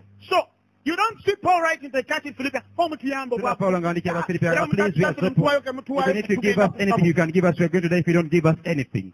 But Philippian church, what Paul is in Macedonia, Abafiripi Pawulo ng'ali e Macedonia. God worked. Katonda yakola. This is the zeal of God can do. Kino kye kiruyi kya Katonda. Are you hearing me? Okitegeera. He's preaching my gospel. Abulira njiri yange. I'll make sure he does not want. Nja kufa okulaba nga taabulwe nga kintu kyonna. That anything that works for you Kyonna kyonna ekikolera ggwe. is working because you have set those principles in the spirit. Ekikola kulwa kikola kubanga wateekawo ennoni And ezo not mu devil. mwoyo. You see, that's why I want to show you. Ono oyagala obbalaga. Master, I'm going to prove to you that the devil has no business with this. Maaso ngenda bbalaga nti tewali When you're under the covenant of the New Testament. wakwatagana na kino kasita banga oli I'm going to wansi disprove all your funny thoughts of Vanzi, Batitani, Atuba. era ngenda kukendeeza mwezi When Paul says we are not ignorant of these devices, he means you have a spiritual DNA that can know whatever the devil wants to do. olina obutofaala But you bukola also go and obuyinza sit in otegeera some sanja churches for one whole week learning devil. ogenda ntula mu kanisa Nakatinda. wiiki namba bayiga mizimu Gwe muzimu ogwafuwaza. Seddimu Dungu ng'ayigayiga n'ekiro guno gukozesa ekiro n'emisana naye nga tolina ky'olaba. But you see Kituufu nothing. bwe It's ndi. true. Yes, that's how I am. No. We are not. We have an It's action true. here. Tuna We have mukabana. stuff in us that tells us what the devil wants to do, when he wants to do it. Ayagala akikole This kitegeera. can only work if you choose and say, I believe it. Bino bikola Say, kasita olunaku say, n'ogamba say, say, I believe nkikiriza. it. Kama nkikiriza. That's why I can't sit here and start to teach you demons. Kyobola sinza tulanga ntandika obayigiriza emizimu. I know you know. Manyi mumanyi. If you don't have faith that now you know. Bw'oba tomanyi When kkiriza you nti set omanyi. your spirit to know that the devil will never attack me without knowing. Okumanya nti Satani alikulumba nga tomanyi. Nothing happens to me like that. Teri I kimbaako sat down with kimanyi. Irene. We have a girl in the bank. Now she works with DTV. Irene started praying with us because Yatandika okusaba I told her something. I told her, namugamba I know everything. She said, mmanyi buli kintu n'agamba so one time we were upstairs. She was omuntu ali sitting next door. waggulu yali atudde awo kumpi. I said to tell her, Yatandika omugamba so and so is coming. gunne They gundi enter the ajja bank. n'ayingira banka. I said, no. Naga nedda. After some minutes, another one is going to Yasigenda enter. I nemugamba agenda mentioned them. kuyinga n'enjogera erinnya. She said, then I told her, you see in the meeting room here, there's a Go guy's around in phone meeting is going to ring. Olwo esimu y'omuntu After egenda 3 okuvuga. seconds. Ekibatu erawo esimu n'evuga. Now she knows. Kati amanyi. We know. Tumanyi. We know. Tumanyi. Either if you get a person from here and hire them in secret service. Era bw'ofuna omuntu wano n'omuwa omulimu gw'obwambega. Ha. You ask Stephen Fiona, she'll tell you. Siza ne Fiona ajja A kubuulira. lady did something at their workplace. Mukyala alina kye yakola ku mulimu And I was gwe. in my bed. Yali mu What kitanda else? kyange. Oh, she Nga did tunyumya. Yakikola. I started to describe her. Ntandika okumunnyonnyola omubulirya. Is she small? Yes. Mutono nti But waawo. height, yes. Buwanvu buno Sometimes gets rashes and I, yes. oluusi Hard hair, yes. n'enviri bwe ziti. This, yes. Ine kino. That. We know. Lwaki tumanyi. Wobira mba nategedde yabbye mba Basajja still ne personal road. Before you still I know you. We are not ignorant Tetuli bantu batamanyi of his devices. nkweze. I met a woman in Kenya one time. Nafika n'omukyala e She Kenya had lumu. spent 8 years Era amaze emyaka 8 working for a company and they'd never increased even a fee on her salary. akwera kampuni naye nga tebongera kwedde n'ennusu ku musaala gwe. She was a sister to a great woman of God. One day, we'll visit here. Yali muganda Called Rebecca Wambugu, deep woman. Mukyala Deep Rebecca woman. Wambugu w'amaanyi nnyo wabuziba nnyo. So I meet the woman, we start praying. Ensika n'omukyala ne tutandika She tells okusaba. me, Pastor, why haven't I seen promotion for the last 8 years? Nagamba nti lwaki sirabye okukuzibwa ku mulimu okumala emyaka 8 egiyise. And as I laid my head like this to pray, Mba nkutemya bwenti 8 omutwe gwange years okusaba. ago, I see the cow woman. Emyaka 8 emabega nenda I tell her, omukyala. 8 years ago, there was Okay. a young woman. She was called Helen. She used to put on oversized coats. She Emyaka used to 8 put on olw'omuwala. a brownish wig. Yayambalanga Used wiigi to sit on her left side. ng'otuulanga ku luliiro olwa kkono. 8 years. Helen. Helen. Brown, short. Nga thin. mweru mumpi No, bw'ati nedda. don't remember. Sijjukira. Said, okay. Ne mu mwaka kale. We were eating. Twali tulya. It just bumped like a bomb. Kibwanga boom. I remember Helen. Sijjukira She Helen. got the phone. Hey, Nakola you esimu. make what kind of people can Helen? Started calling her friend. Era aliko okubira mikwano gye. That woman, yes. mukyala How oyo. did you know she used to put Wategere on otya nti yayambalanga oversized engoye coats? ezisinga obunene. knew. Nakimanya. I told her Helen did that. Emuga Helen yakola ekyo. Some people, that's the only way they can be delivered. Wala abantu abamu bwe tebayinza Of course, if okusumulula. she knew more, Basinga era I would amanyi not bintu. mention Helen. Sandiyogedde Helen. But she didn't know any other way. Yali tamanyi ngeri ndala yonna. She didn't know any way to get it. Yali tamanyi ngeri ndala yonna We yakufuna. started it from there. Ne tukigonjolera awo. And she was promoted. N'akuzibwa. You're dealing with people who can't even say no weapon first. Even if they say it, they don't Okologana even mean it. n'abantu abaganda tekyakonsesa kyawekitibwa baba bakyogera tebamanyi makulu gaakyo. So those ones, you sort that way. Abo bo bagonjola bw'otyo. Are you hearing me? Am I making sense? Yeah. Now, I'm going deeper here. It says, I've learned Ngenda buziba in kati. whatsoever state I am therewith to be content. Now let's go down. Tweyongere tukirire. It says, I know both how to be a best and here, Wano. when a man says, I know how to be, Omuntu bw'agamba nti mmanyi okubeera. it means he does it. Kitegeeza akikola. He intends to empty, not the devil. Ye agendera okuba nga yeekaza si sitaani. He says, I know how to be a best. Agamba mmanyi okuba nga That means ndi mwomefu he nabito. knows Amanyi how to give away everything. engeri y'okugaba ebintu byonna. I'm not talking of a man who knows to a best. Sogera ku muntu amanyi okwewombeka I'm talking of a man n'okuba who knows how to a best. njogera ku muntu amanyi engeri y'okwewombeka n'okuba n'ebitono. Waliwo enjawulo. I'm not talking of a man who knows, who can give everything. Sogera ku muntu ayinza okuwa That's not ebintu love. byonna. That's what the Bible says. Even if you give all your belongings to the poor and have not love. Kyo Bayibuli egamba A nawo man ebyo established in agape here does not just give everything to the omuntu poor. anywebwa mu kwagala kwa Some of Katonda them tamala is more gagaba. sentimental than revelation. Amu ku bo bawula buwulizi kiwule mu bbo mu ndowooza zaabwe naye nga okusinga mu okukibala mu But kubikkirirwa. this guy is doing it Naye ono akikola. in revelation. Akikolera mu kubikkulirwa. You understand? And I'll explain that in a few minutes. Ngenda kinnyonnyola mu dakiika He ntono says, nnyo. I know how to. Agamba mmanyi engeri. How to. Mmanyi engeri. That means I know how to seize certain opportunities. Tegeeza mmanyi okubaako emyaganya n'emikisa gye ndaba. It just doesn't happen. I don't wake up and Tekimala people are even you have. There are people, nkwata. when you give them, you're actually disobeying God. Waliwo abantu nga bw'obawa oba ojeemedde Katonda okugaba kuba bujeemu eri Katonda. You're just disobeying God. Ng'ojeemedde Katonda. Naye mbu you're giving. Naye mbu gw'ogaba waayo. Yeah, I'm telling you. There are people, waliwo abantu when you do it, you're just disobeying God. nga bw'okikola gwe kyeta okuyamba ojeemera Katonda. Anyway, you'll understand it when you grow up. Ojja kitegeera bw'onookula. I'm not talking of a man who just gives, Togera ku muntu amala gaggaba. but I'm talking of a man who can do it, and you think they're also like the other one who is doing it. Nendega But ku for him, muntu he's doing it under instruction. This one is not doing it under instruction. njogera ku muntu atakikola nga You see, akikola wansi w'okulagira. God cannot teach you how to make lemon walk, and he doesn't teach you how to empty your wallet. Mukama tayinza kuyigiriza kutambuza abalema naye atakuyigiriza ng'eyakazaamu waleti oba nsawoyo.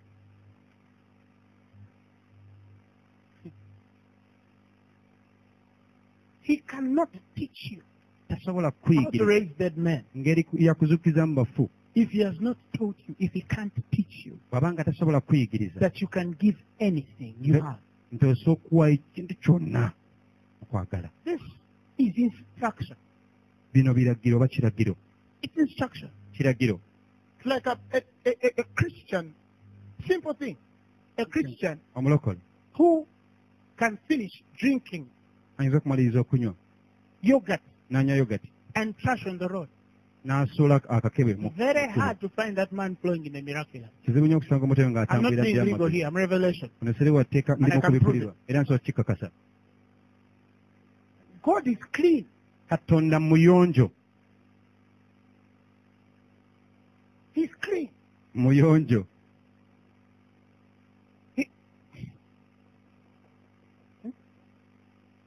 Thank you. Hey, gum. Chewing gum. Nomala okukagaaya n'otunula Who are emabbali you n'okoma. hiding from God? Ani gwe okweka Katonda n'obaza n'okanyiga wansi w'entebe awo. You see, if you're faithful in the little, Bw'obeera omwesigwa mu kitono. faithful, I'm talking of washing your boxers, laying your bed. If you're Look it up. faithful in the little, Kwoza boxers okwala bulungi ekitanda ky'oli mwesigwa mu kitono. Sokisi okunaaba. if pastor Isaiah byongeddeko sinze wamayenze Nedda. Maureen wamayenze. Thank you. Do you understand what I'm saying? Are you hearing me? He cannot teach you one side and not teach you the other. Tayinza kuyigiza luyi lumu n'atakuyigiza luyi lulala. His instance here is perfecting all things that concern you. Wano ekigendererwa kyakunyweza n'okutuukiriza byonna byonna ebikwatako. Am I making sense? Nkola amakulu. Now, the man says, I know how to obey. Kalaga mmanyi ng'ey'okwewombeeka. And the core of the secret I'm telling you, he says, I know how to abound. Era manyi n'okuba mu bingi. Everywhere. Buli wamu. That means throw me in Damascus, I will thrive. Kitegeeza nsole Damasiko nja kukulaakulana. Throw me in Kitgum, I will thrive. Nsole Kitugumu era nja kweyongerayongerako. Take me to Masaka. That's why I can't have dreams of going back in the village. You know? Kibola nze sinza kuba na birooto bya kudda mu kyalo. Kando osanga ndi waffe mawogola ngenda Once he zimbayo gives me dream and I'm in olukanisa. Mawogola, I'll build a church there. Yamanyi. He knows me. I dreamt I'm going back in the village. Nalose nga nzerewo mu kyalo. Regression. Darling. Darling. He said you're Because- blessed in the city. Aga oli wa mukisa mu Even kibuga. in the village you're blessed. Ne mu Even kyalo in oli wa the vision. mukisa. Go there blessed. Gendayo ng'oli wa mukisa. This guy knows how. And I want to show you how to be rich. He says, I know how to. Aga mmanyi engeri.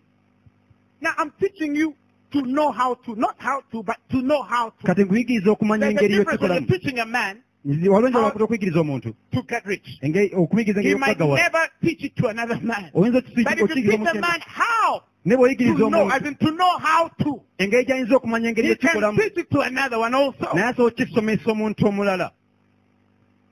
Because I'm following a prophetic word I just delivered at the beginning of this service. Kubanga obeera ekigambo ky'obunabi kye nawadde nga ntandika service. He says, I know how to abound Aga mmanyi engeri y'okubeera mu bingi. everywhere Buli wamu and in all things. era mu bintu byonna. He says, I am instructed Agamba ndagirirwa. both to Byombiri be full okuba omujjuvu mu bujjuvu and to be hungry, n'okuba omuyala, both to abound okubeera n'ebingi, and to suffer need. n'okuba nga ndi bwetaavu. Get me the Message version. Geta message version. I'm curious. Gonna begin from the 10th, Tandikira ku lunyiriro 10. 9th, I think. Olw'omwenda.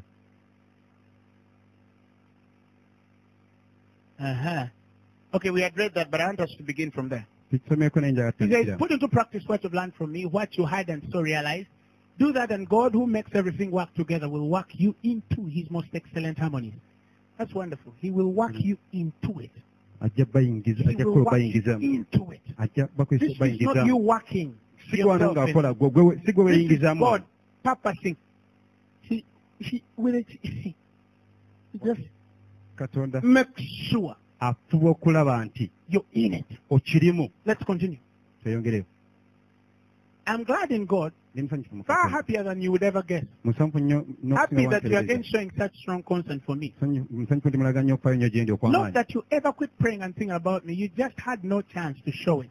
Si nti muleka okusaba n'okundowoozaako naye nti mwalina mwaganya gwa kikolamu. Actually, I don't have a sense of needing.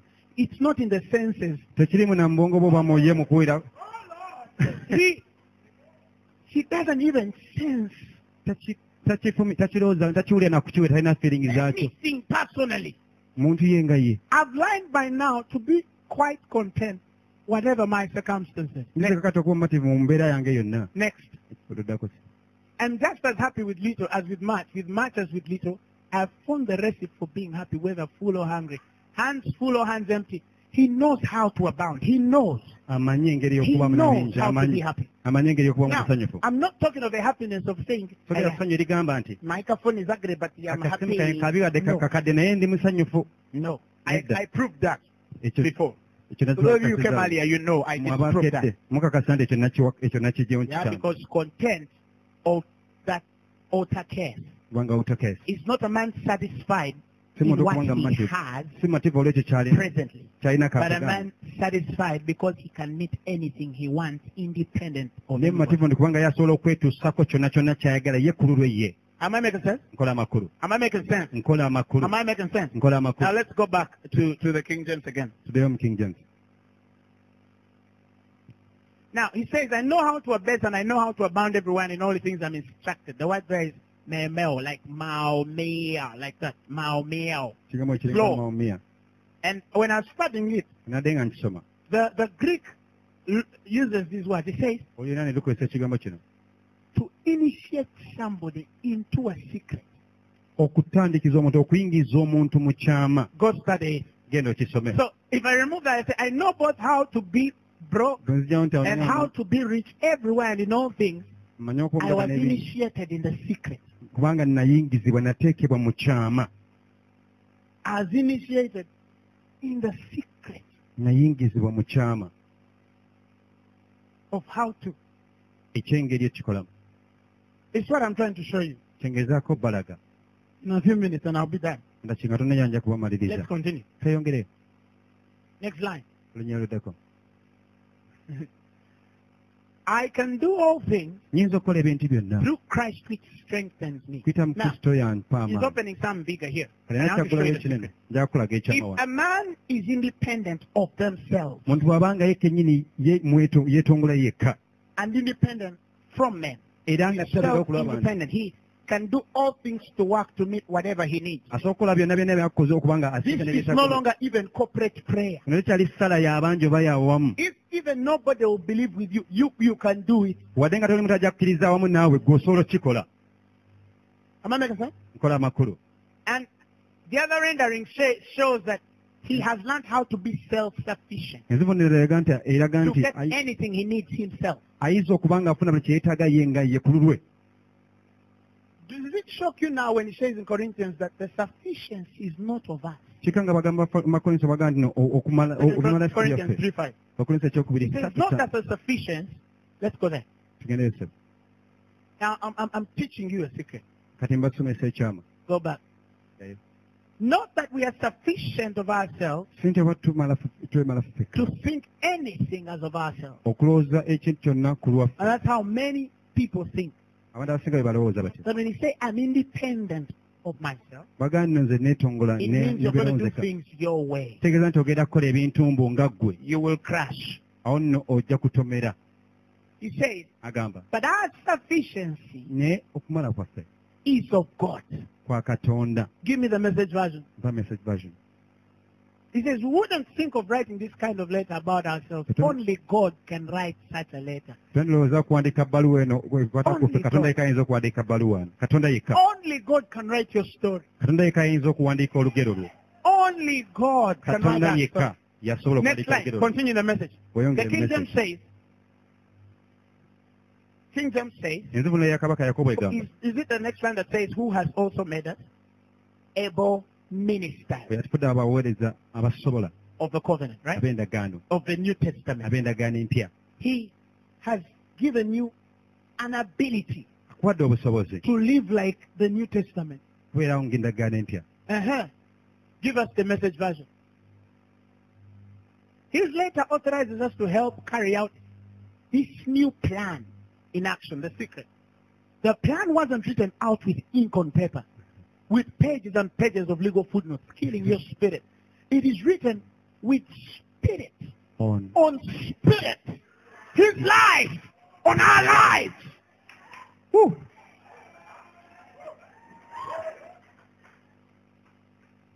It's written kyawandiikibwa. with spirit, Yawandiikibwa omwoyo. on spirit. Ku mwoyo. His life, Obulamu bwe on our life. ku bulamu bwaffe.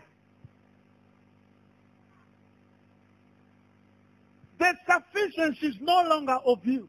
Gwe okumala si kukyaliko kwo. The sufficiency is of God, Okumala kwa Katonda kati. who has made you Oyo akufudde carry out okubanga osobola okukola this new plan of action. enteekateeka eno empya.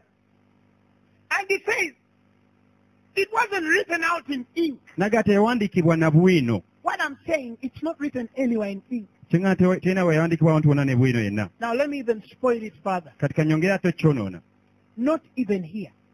Si na muno.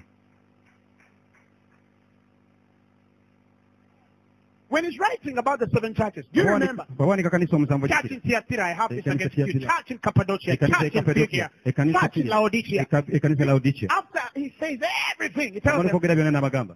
let him who has ears Leka oyo alina amatu hear what the awulire Spirit omwoyo kyagamba. is saying. Omwoyo kyagamba. He has written it. Akiwandiise. But there's another thing. Naye ate waliwo ekirala. When you're reading, there's another Osoma thing. ate waliwo ekirala. There's another kind of ear Waliwo ate okutu by okulala. which he writes with spirit. Okwo kwawandiikako n'omwoyo. Spirit. Ku mwoyo.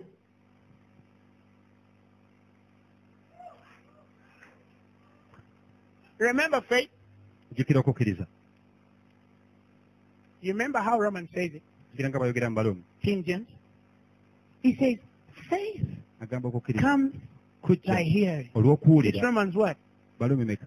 10:17. Let's open there.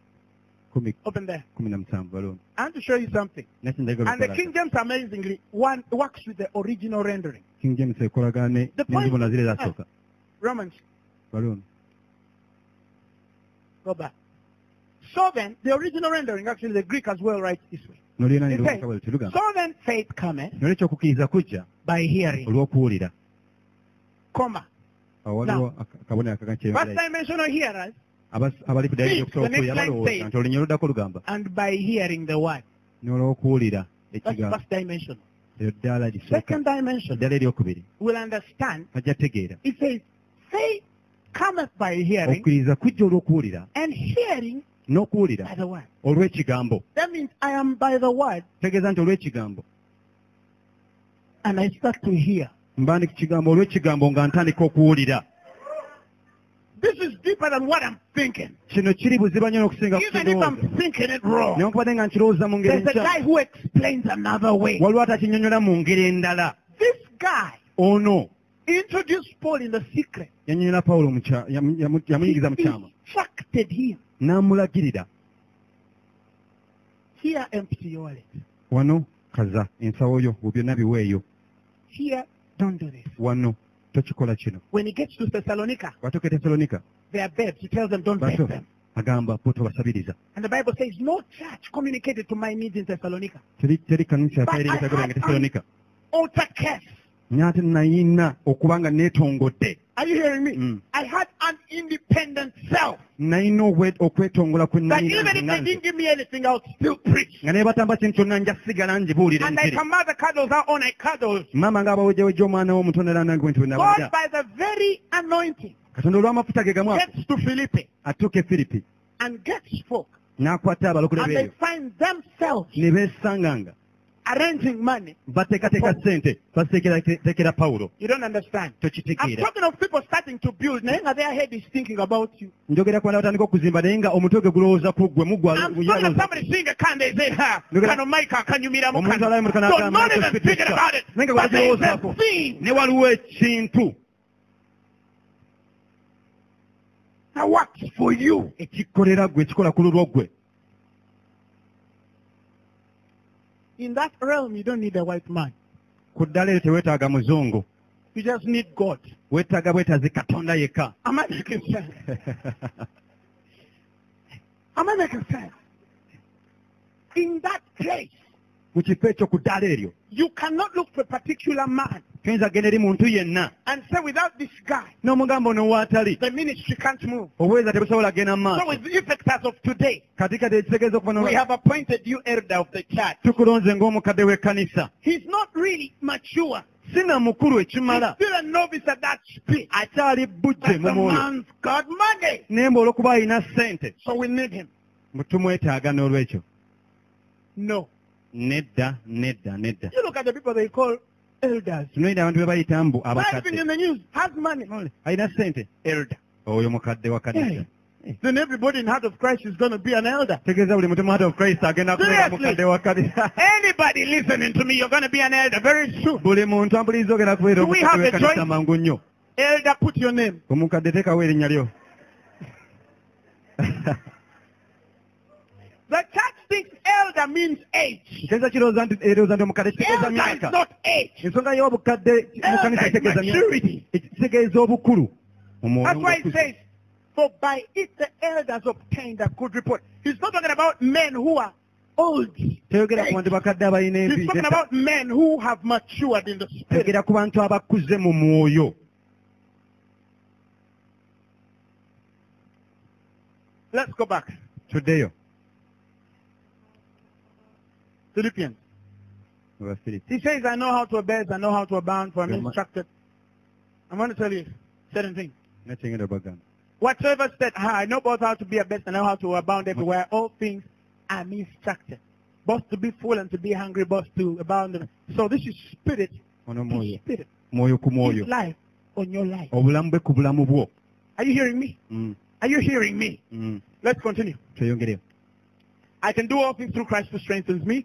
He's trying to affirm that the sufficiency is not of us. Agezaho okukakasa nti bitulina ebimala si bya The lwaffe. moment you understood Kasita wategeera bw'oti that God is your finances, nti Katonda ye ssente zo. He's not going to give you.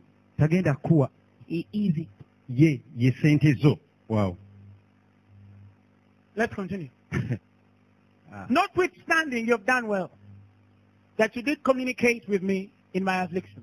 And that's when he continued to speak of the things that they were doing. Awayongera okugera ku bintu bye baali bakola. Why continue? Let me show you one more thing. Kabalage ekintu ekirala kimu.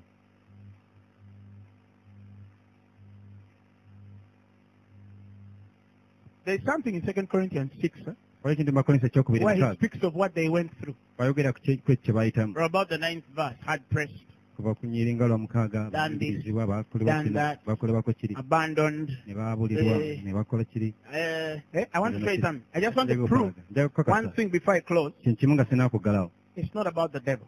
Tekikwata ku sitaani. He said something. Let's go. Yana kyayogera katwengere. Let's first go up. Let's continue up. Twambuke. Let's go up. Let's go up. Twambuke. Okay. It's better we begin from there. Tuzatandikira. I have had been a time accepted, blah, blah, blah, blah, of salvation. Let's go to the third verse. I want you to Yeah, listen drop to Paul speaking. Njagala owulire Pawulo ng'ayogera. Giving no offense in anything, that the ministry be not blamed.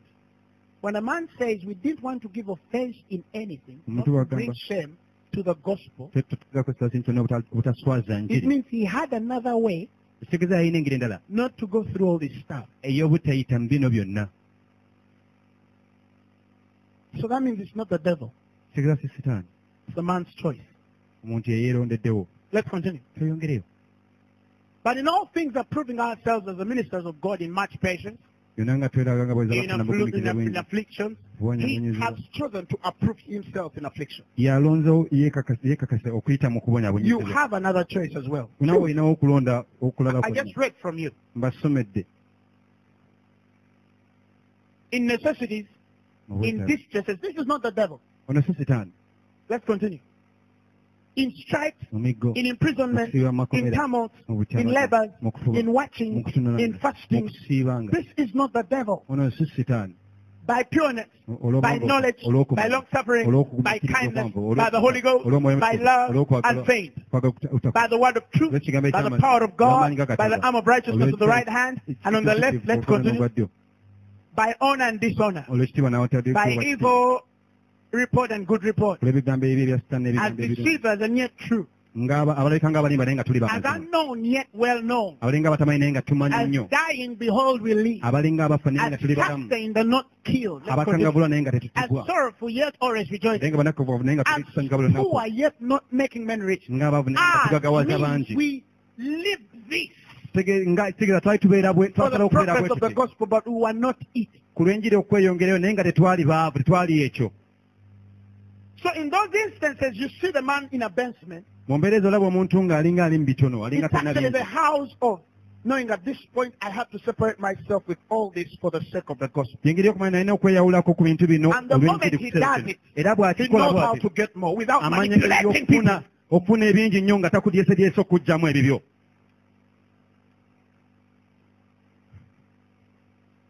When a man knows he can get another Benz, Omuntu bw'amanya nti asobola okufuna benzi endala doesn't have a problem sewing it. taba na buzibu bwa kugisiga. And that's the thing about faith.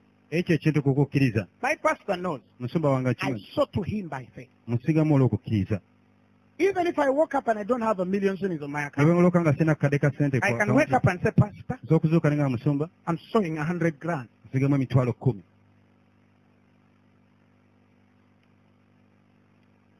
In my head, Mu mutwe gwange I've learned how to get the 900. njiza okufuna emitwalo ate 9 Such that 100 is to tithe.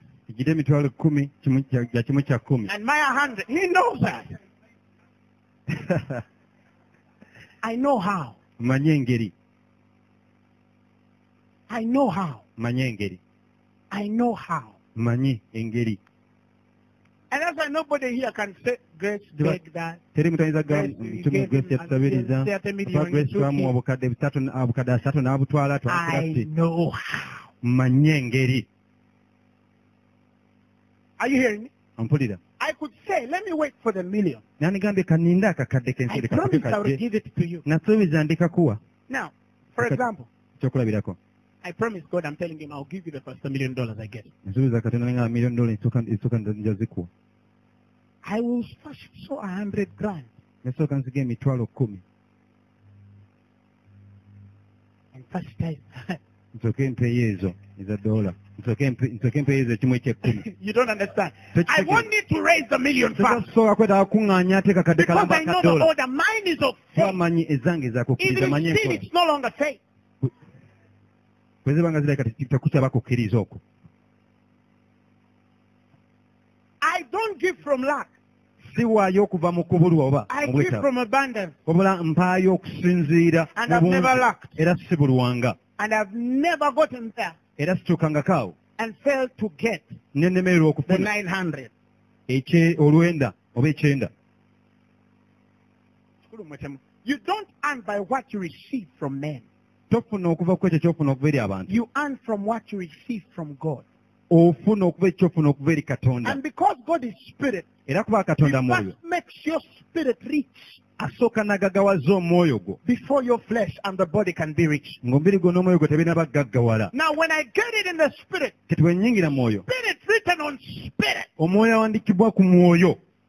I obey with what's available physical. ŋŋondera ekyo kiriwo mu buli bwo.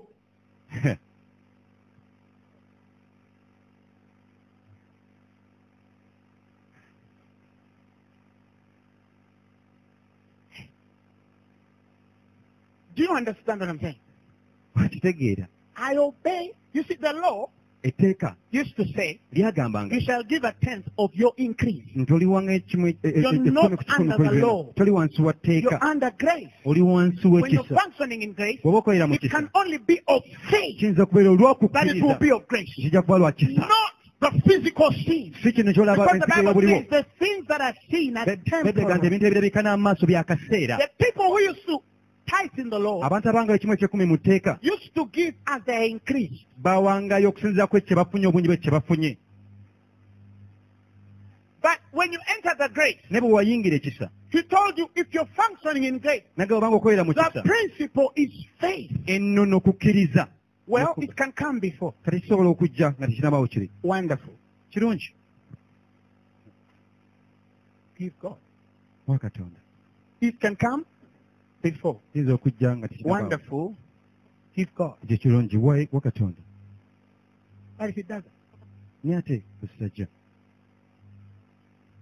if it refuses, do you carry a wisdom in the spirit Oba n'amagezi mu mwoyo to propel the very faith in the physical okuwaliriza okukkiriza kwe kumu mu buliwo, that it has no choice? tekirina na kyakwekwasa oba kwerobooza mu ngeri endala yonna. Do you think God is broke? Olowooza nti Katonda mwavu? Am I making sense? Nkola amakulu. Am I making sense? Nkola amakulu. Now, again here I'm talking of being independent of men. Era wano njogera kuba nga tobeerawo ku lw'abantu. So he says it can only be of faith Nga kisobola okubeera mu ngeri y'okukkiriza olw'okukkiriza. that it can be of grace. Ekibeero When you kibeera become a ekisa. grace person, Bwafuuka omuntu ow'ekisa, you give because you believe. owaayo kubanga You okkiriza. have. Kubanga okkiriza oyina. How did you believe you have? How do I know you have? Manya ntya nti olina. Whatsoever you ask Buli ky'osaba and believe n'okkiriza that you have it, nti okirina, you shall have it. ekyo onaakifuna. Some of you don't understand what I'm saying. Amu temitegeera kye When ngamba. Jesus gets it and says, Yesu bw'akifana n'agamba, this is my blood, guno at musaayi that gwange. point, even if they were drinking wine, Essaawa naye oba ng'onywa it is wine blood. era gusigala musaayi. Simply because he said it. Kyangu nnyo kubanga yakyogera. Now, our sufficiency is here. Kati ffe ekyaffe ekimala kiri wano. He told me if I ask of anything Aga bwe nsaba ekintu kyonna and believe ne nzikiriza that I have received nti nfunye that which I have asked for, ekyo kye nasaba, he says, I shall have. agamba nja kuba. Now, remember, you spoke of two halves. The Gikayogera first having was believing that I have received, I have it. okufuna okusooka kuli nakkiriza nti nfunye nti era nkirina. Then I shall have it Kati awo ne ndyoka mba nakyo physically. mu buliwo. So the having is not physical. Kati okufuna oba okuba nakyo si kya The buliwo. having is spiritual. Ky'olina kiba kya mwoyo. And spirit to spirit. Mwoyo ku mwoyo. You might not have the house physical, Oyinza okuba kaakati kampegano mu buliwo toyina but nnyumba. if you have it spiritual, Naye oba ng'ogiyina mu mwoyo, that is more truth, because the things that are not seen bring about the things that are seen. ago mazima nnyo kubanga ebitalabika bireeta ebintu Start ebirabika. to walk like you have the house. Tandika okutambula ng'alina ennyumba. Tandika okwogera ng'alina ennyumba. Funny confession. Tandika okubaako n'okwatula okutali kwa balala bonna. Your confession changes. Okwatulako kukyuka. Your functioning changes. N'okukolako And if you're a kukyuka. preacher person, Bw'oba get ng'oli ready mubuulizi. to move by faith.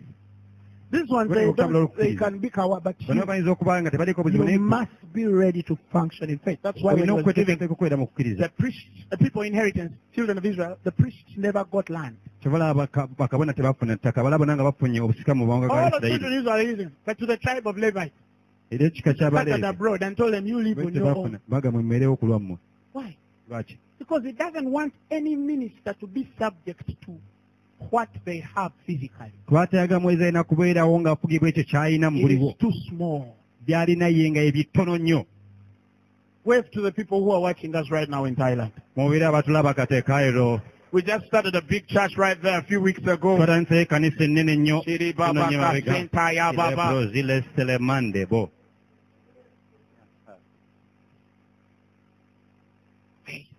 okukkiriza Yeah, kuli muno they're doing great. bali bulungi. I want to finish. njala kumaliriza. By your permission, Pastor Isaiah, let me show these people one thing. olw'olukusalo omusumba yekambeko First balage ekyo Timothy kimu 6. Let's Emisolo go ekisooka to mukaaga. about the 11th verse. I want to show you something. tugende mu lunyiri nga lwakumi na lumu nakinteeka okubalaga. First Timothy. timoseewo ekisooka.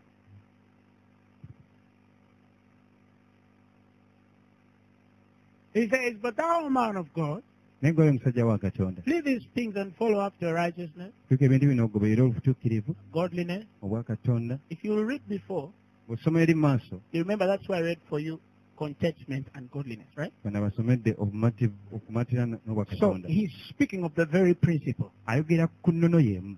Then he speaks of men's weaknesses, and then he says, but godliness is contentment. Yeah, let's continue down to 11. kiri paka kule kumi na He lumu. says, but thou, man of God, flee these things and follow after righteousness, godliness, faith, love, patience, meekness. Continue. Fight the good fight of olwana olungi olw'okukkiriza. faith. Before you drive that car, nga tonaavuga mmotoka eyo fight to have it in the spirit. lwana okuba nayo mu mwoyo And do the things you will do era kola by'ojja okukola when you have it in the physical. ng'ogirina mu buliwo nga weeri.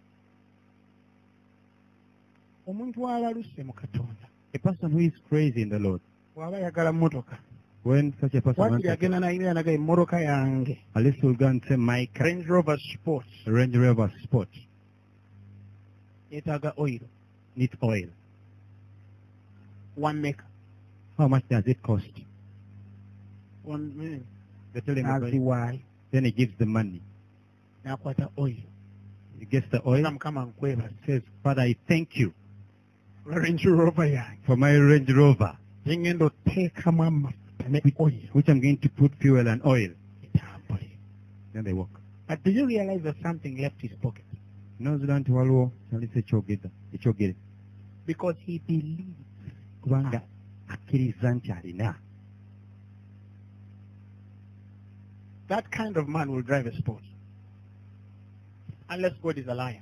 Ate Katonda nga mulimba. Fight the good fight of faith. Lwana olulungi Lay olw'okukkiriza. hold on eternal life. Nyenza obulamu Whereunto thou art also called olw'obwo bwe wayitibwa and hast professed a good profession era before many. kwatula okulungi okw'abangi. Give me the message version of it. Message version. Run hard and fast in faith.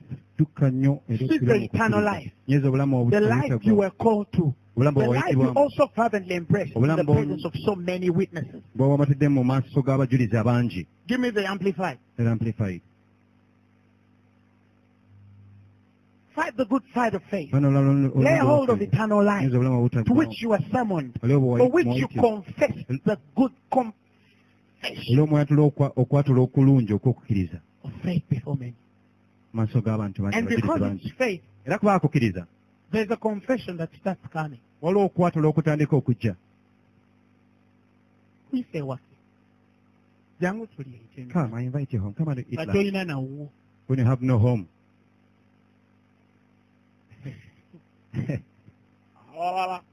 Do you understand what I'm saying? Am I making sense here? Nkola amakulu wano. Now, here he's saying, Wana agamba. thank you. Somebody said you're making faith not sense. Yes. Tukola I amakulu believe okola that. kukkiriza. Am I making sense? Hey. That's wonderful. I like. Ekyo kirungi. I'm going to adopt it. Kyona kikwata. Praise God. Amiina. God told me Kyona yaŋŋamba. we're moving into a very crazy season. Tugenda mu biro nga byo byanjawulo mu birala byonna. People will not. Now, that's how faith is. Right now in the spirit, I'm attaching you to it. Kakati mu mwoyo nkikugattako nkikwasaako. You're going to drive cars Ogenda vuga amamotoka. that men have worked 20 years for. Abantu ge bakoledde emyaka n'emyaka. You're going to build houses Ogenda zimba amayumba. that men are retiring in. abantu ge bannyukiramu wenga wotandikira mukyala. That's why you begin. That's your starting point. Then people will say naye mwenga we mumalira But we twamalira what is that where we ended? we mutandikira. Is where you guys are beginning from. This, you see, faith meant Okukkiriza you can do all things. kutegeeza nti oyinza byonna osobola okukola ebintu byonna. Why do you limit yourself? Lwaki weeteekako ekkomo? Because you think you can depend anything. You depend on something. Mbukubanga gw'olowooza osobola You hear okukola okuba ekintu Christians kyonna. say, Olaba abakulembeze "This is not bagamba good. nti ebiro si birungi. The government has failed us. Gavumenti etulemesezza. Manya they have robbed us. Manya batunyaze. Bwe bali babba ez'omulokole tezaalimu. When they're robbing money, your money was not in because you Ezaffe believed. zikyalimu air bwezi. Our money is still in the air like this. When the Bible says money answers to all things, Bayibuli egamba sente zaanukula ebintu you byonna. just know how to call it. Omanya ng'eyo ziyita muzijja kujja. Am I making sense? Nkola amakulu. Once the church doesn't lack, Kasita ekkanisa etabulwa. okay, and we start preaching, Ne tutandika okubuulira. people will understand more. Bantu bajja kutegeera nnyo nnyini. Because you're not preaching to a hungry stomach. Kuba tobuulira eri olubuto oluyala. No, Nedda. she's full. Mukufu. Kati sanga church eriko amafuta. Now find a church which is Batambuza anointed. abalema. They make the lame walk. Bazukiza abafu. They raise the dead. Balina ssente. They have got money. Balina They revelation. have got revelation. What can't you do? Ate mwe abalina degrees. And you're the You one with realize degrees. now the guys in the choir, guy Abomukwaya playing abasinga keyboard, all of those guys are first class people. bonna ba first class. Tete twagwa, twali We never bagezi. failed. We were Come and I first show you my one. transcript. Yankulaga transcript. Ne Jonah yayise. Enjoy na Come and I show you my transcript. Yes, Tulabeko, my transcript, yeah, ogenzi you bano see. bagayi tebabulira. You see. Those are things of me. I never went to school. But There's God that called man, me. No, Katonda yampita no. nedda. Go to school. God will still use you. Genda He osome used Katonda Steve gy'asigala ng'akukozesa. Kilome did architecture. Yakilumi yakola Please architecture. start something. Prince alina bye yasoma. Olwo yajananga One nze person came and told nagaana me, okusoma "But if you Mukama start yampiza this, mu full God time." called me in full time. Nakagamba ddayo I ku told her, ssomero oti. go back to school. Omala oveeyo tulyoke tukole bino ebirala. And from there come and we do other things. I don't want somebody to say, you see, Sagala unlearned mutugamba, men. No. omanyi abataasoma. Njagala agende mugambe I want nti them eri to mugezi say, nakyo they say, mukakase nti I'm nkimanyi. wise, and I assure them Kati that I know bwe that. tukiteeka wali mugaye When naye you put that omanyi aside, I Yesu. say, but you know There are Jesus. places you will not go Waliwo ebifo by'otajja kugendamu unless you have a paper. okuggyako ng'olina olupapula olw'omu kibiina olukwogerako. If you go there, you won't make sense. Bw'otaagendeyo tojja kukola makulu. I'm telling you. I've seen men who went such opportunities, never zip. N'abantu abafuna emiganja egimu and they killed them. They had exposure, never zip. Baali bafunye, baali I want to bakuddwawo be a naye ne preacher. bakita. Nyagamba era omubuulizi. So when you call me for motivation, and I can't. Naye bw'ompita I okuba can't. ngeje. Motivational speaking, nenyimirira bulungi bwe nti. I And then I don't flip the understand. other side of Nenzira motivation. kuli luli olulala I lwa don't motivation. even quote scripture, but by the Togera time I nnyiriri, finish, naye ngenda you okuvaawo. understand I'm born of God. Ng'omanyi nazaalibwa Katonda. Succinct, elucidated, to the point, know who you're speaking to. Ate fe tuba na spiritual because you're We're spiritual. ministering to spirit. Kubanga oweereza eri Ow'example myoyo. ziri timely. You give timely Agenda examples. okwetta omumanyi, agenda You know, okuppa person who gives omumanyi, to side, you know, eyasibye person who is sente mu rich, nsawo one who has money in omumanyi. the pocket, you know them. You speak different. Oyogera mu ngeri ya njawulo. Get to your feet. Yimirira ku magulu go.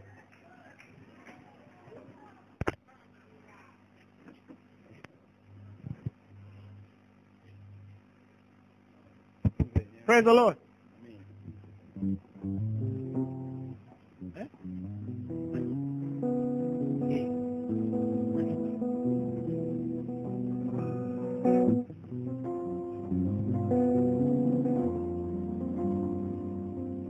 Praise the Lord. Amen. Listen, Uliriza. listen. Uliriza. We are moving in a time Twolekera mu biseera where people will need you to sit them down at least for an hour to understand you. abantu bajja Bw'oba tomuwadde essaawa nnamba, you don't give them an hour. era omugabo oyagala You kuntegeera, tell me if you want to understand me, funa akadde ojje ewaffe. get time and come home. Topapa kumugamba tajja kubitegeera. Don't hurry to tell them because they won't understand. Seeing some of you are going to look for you. Abamu ku ebintu Yeah, I know. ebimugenda banoonya mumanyi. People here are giving crazy testimony. Abantu bano bawa obujulizi nga bo obusukkulumye bwa kiralu ddala. And when I hear them, I'm thinking, Era bwe mbuwulira ndowooza. they are too crazy that some people even tell you, Musumba, But then they say, Pastor, please don't say this. That is in the mind. sange wanuno Not everybody you see here is broke. kati buli gwolaba wano mwavu nga gwe bw'olowooza People have. wattu But abantu I'm balina saying- neŋŋamba You're going to have more. ogenda kuba ate n'ebirala bingi nnyo Am I making sense? nkola amakulu The secret was kyama kyali nti be delivered from men mulula wejje ku bantu and learn to live by faith. oyige okubeerawo olw'okukkiriza You will not try it and not love it. tojja kigezaako The olema woman was obutakyagala testifying about here. kyala bwe mbadde mpaako obujulizi wano The Sylvia woman. mukyalo nga bayita Sylvia I saw Sylvia earning 50,000 nala Sylvia nga afuna emitwalo 5 and I'm thanking with her. era nga nkola naye mu banka So she told me, I submit to you. yaŋŋamba nti gwe tata wange I told her, ne mugamba you must look this day. oteekeddwa okulabika ng'ekintu kino Are you hearing me? ompulira Are you hearing me? ompulira Are you hearing me? ompulira But now she has moved people to jealousy at my work. naye katonda bakwasiza obujja ku mulimu gye nkolera I'm her boss. nze boosuula Physically, I earn more than her. buliwo musingako Bank standard. okusinza ku mutindo gwa banka But she lives life even some people who are in managerial. n'abeera mu bulamu nga n'abamu okubala mu bifo byabwamaneja nga And I've learned you can live a crazy life. You era can. sokubeerawo mu bulamu gwo nga You can, by tebutegeeka faith, you can. olw'okukkiriza You can.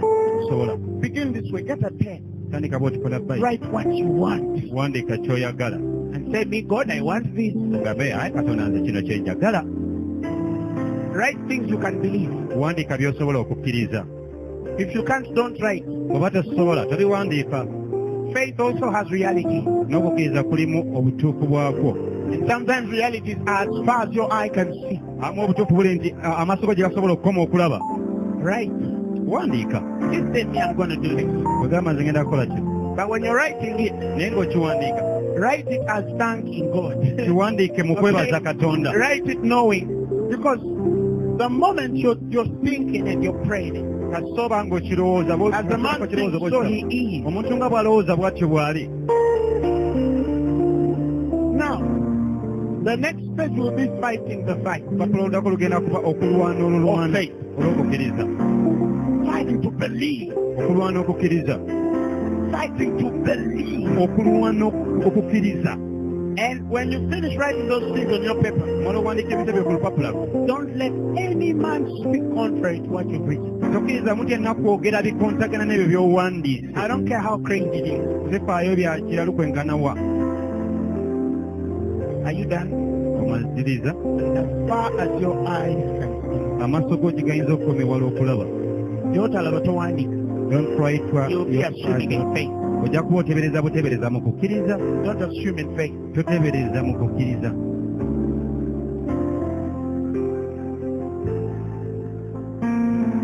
You know why we won't love money? omanyi lwaki toyagala esente You know why we will not love it? omanyi lwaki tujja kwagala sente Because we know how to get it. okuba tumanyi byezifuna So to us it's cheap. kati erife ekyo kya ddondolo nnyo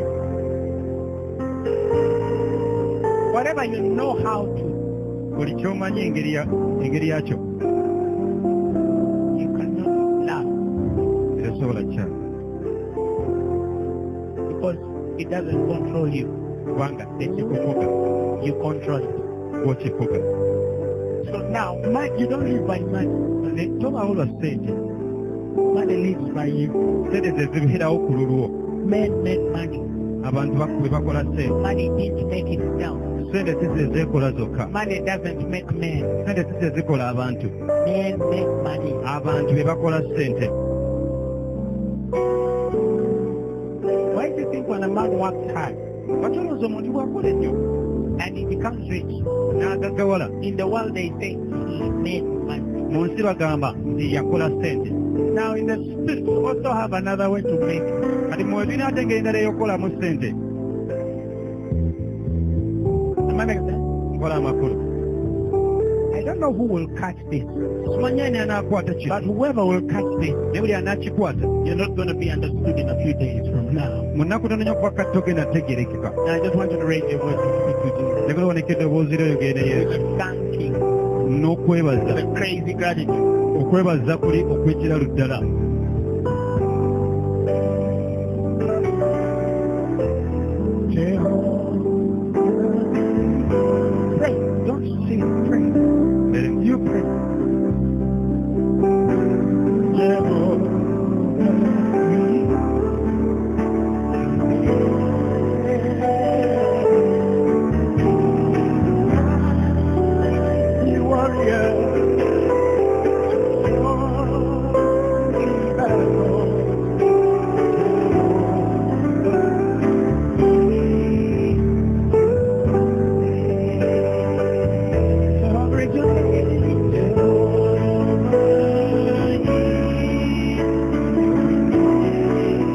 See yourself feed up and see weyogereko yourself build the kingdom. weerabe ng'ozimba obwakabaka See yourself do big things for weerabe God. ng'okolera katonda ebintu ebinene You will not want any good thing. toobuleko kintu kirungi kyonna Your bands are full.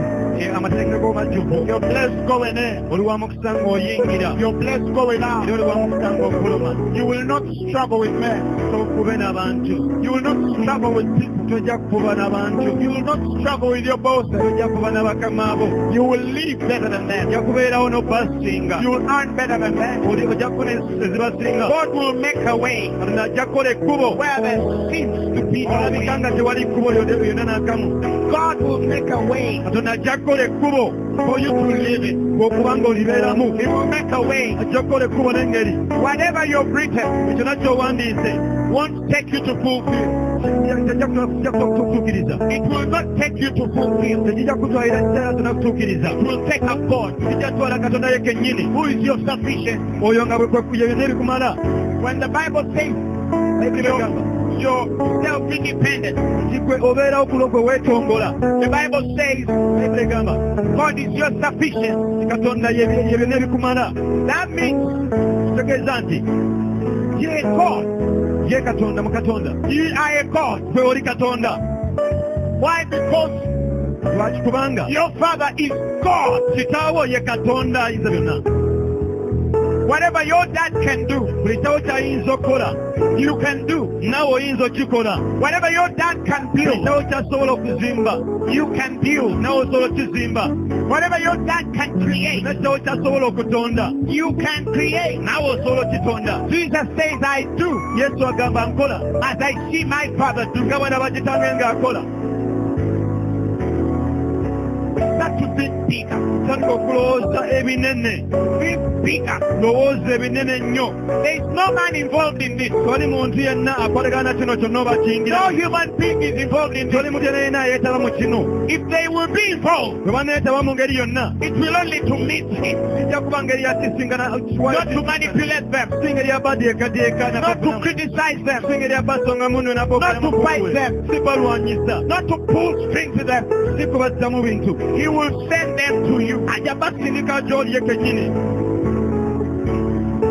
They will dig roads to find you. bajja kulinnya engeri yonna okulaba nga bakuzuula They will take planes to find you. bajja kulinnya ennyonyi zonna okusanga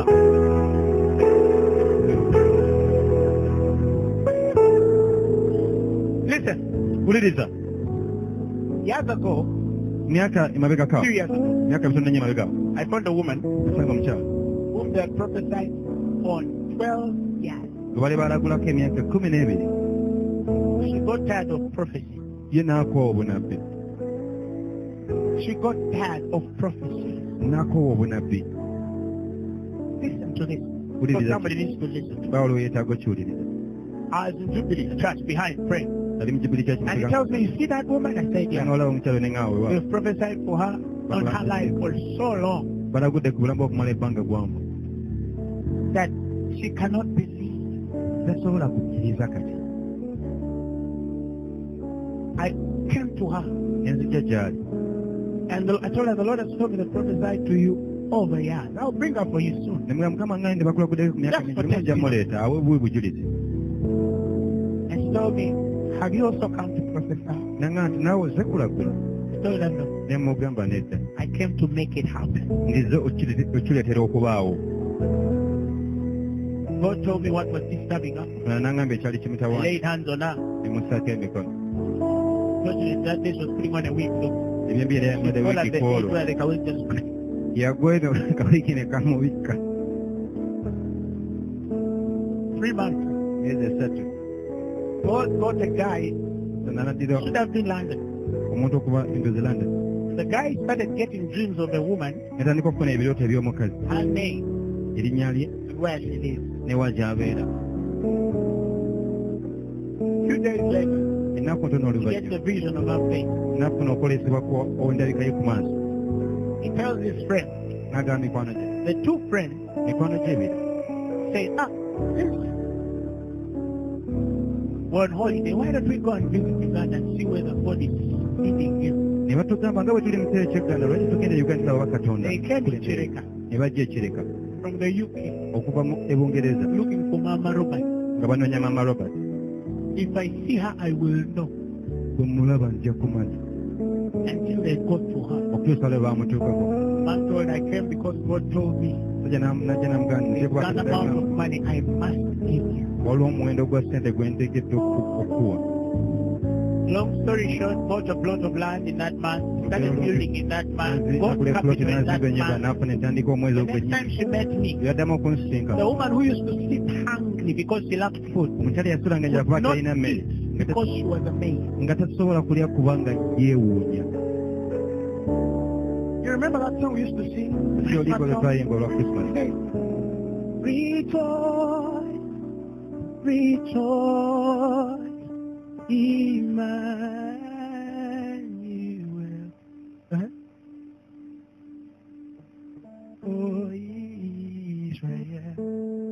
Emmanuel comes to you. Emmanuel azze gy'oli. He comes to you. Ajja gy'oli. That is why when he gets to Prophet Simeon and tells him you will not die until you see the salvation of God. agana bisimeni tojja kukutuusa ng'olaba obulokozi Even bwa if it's Katonda. meant to go into a stable olega kyekitegeeza kgenda eri of cows, kirala ekyente. he just needed to be next to Simon. yali yeetaga abeere kumpi ne Simiyoni. Because Simeon is too old to move many kilometers away because our king must be born in a hotel. kubanga Simiyoni yali tasobola What? kutambulira kilomita. There is no room for the inn. No room. tewali kisulo kyonna. No room in the inn. No room. tewali kisenge kyonna mu kisulo. But you see, God promised Simeon, naye Katonda yasuubiza Simiyoni before you die, nga tonnafa you will see ojja kulaba. that if it means going into a stable teba kitegeeza genda mu kiraalo and I'm born there such that you see me, ne nzaalibwa eyo olyoka ondabe. I will come. nja kukyo. God Katonda can break any rules asobola okumenya amateeka to make gonna his word come to pass. okulaba ng'ekigambo In your life. kituukirira ku bulamu bwo. I want you to give God a mighty hand clap. njagala okubira Katonda engalo ez'amaanyi ennyo. He will do anything. ajja kukola ekintu kyonna. Anything ekintu kyonna to fulfill his word in your life. tuukiriza ekigambo kye mu bulamu bwo. Doesn't matter how hard. si nsonga kizibu Doesn't kitya, matter how long. si nsonga buwanvu bwakyo bbanga You will see the goodness of the Lord ojja kulaba obulungi bwa Katonda in the land of the living. mu You nsi will ey'abalamu. see this. ojja kiraba. If it means God getting somebody and just tell them your name, oba kitegeeza Katonda kufuna muntu amubuulira erinnya lyo. once your name will leave Uganda and start traveling. wakira erinnya lyo lijja kuva e Uganda The litandika Bible okutambula. says, for his name went ahead of him. Toleka kubanga erinnya lye lyamusookayo. At least your name wakira erinnya lyo will go ahead of you. lijja kusookayo. And tomorrow morning people will wake up ejja kumakya abantu bazuukuke. and somebody will say, I've been thinking about omuntu Roger. mbadde ndowooza ku I Roger. don't know what's with Roger. simanyi I don't know where Roger is these simanyi days. Roger azaliwo ennaku zino. Your name will move ahead of you. erinnya lyo lijja kusooka bwe bakiteekeddwa kuba bwe kityo bakye. They'll discuss you bajja kunyumyako gwe in the name of Jesus. erinnya erya Yesu. That's why I speak to men. ola njoga eri abantu To start discussing you. okutandika okwogerako gwe. I speak to your name njogera erinnya lyo to go ahead of you. okusookayo. That you won't need to ask, tojja kwetaaga kubuuza. that they will need to give you. naye tujja kwetaaga kusaba naye bajja kuba okwetaaga okuwa. In Jesus' mu name. linnya erya Yesu. Hallelujah. amiina. Shake somebody's hand and tell him I'm rich. kwata mukono gw'omuntu omu mugambe ndi mugagga.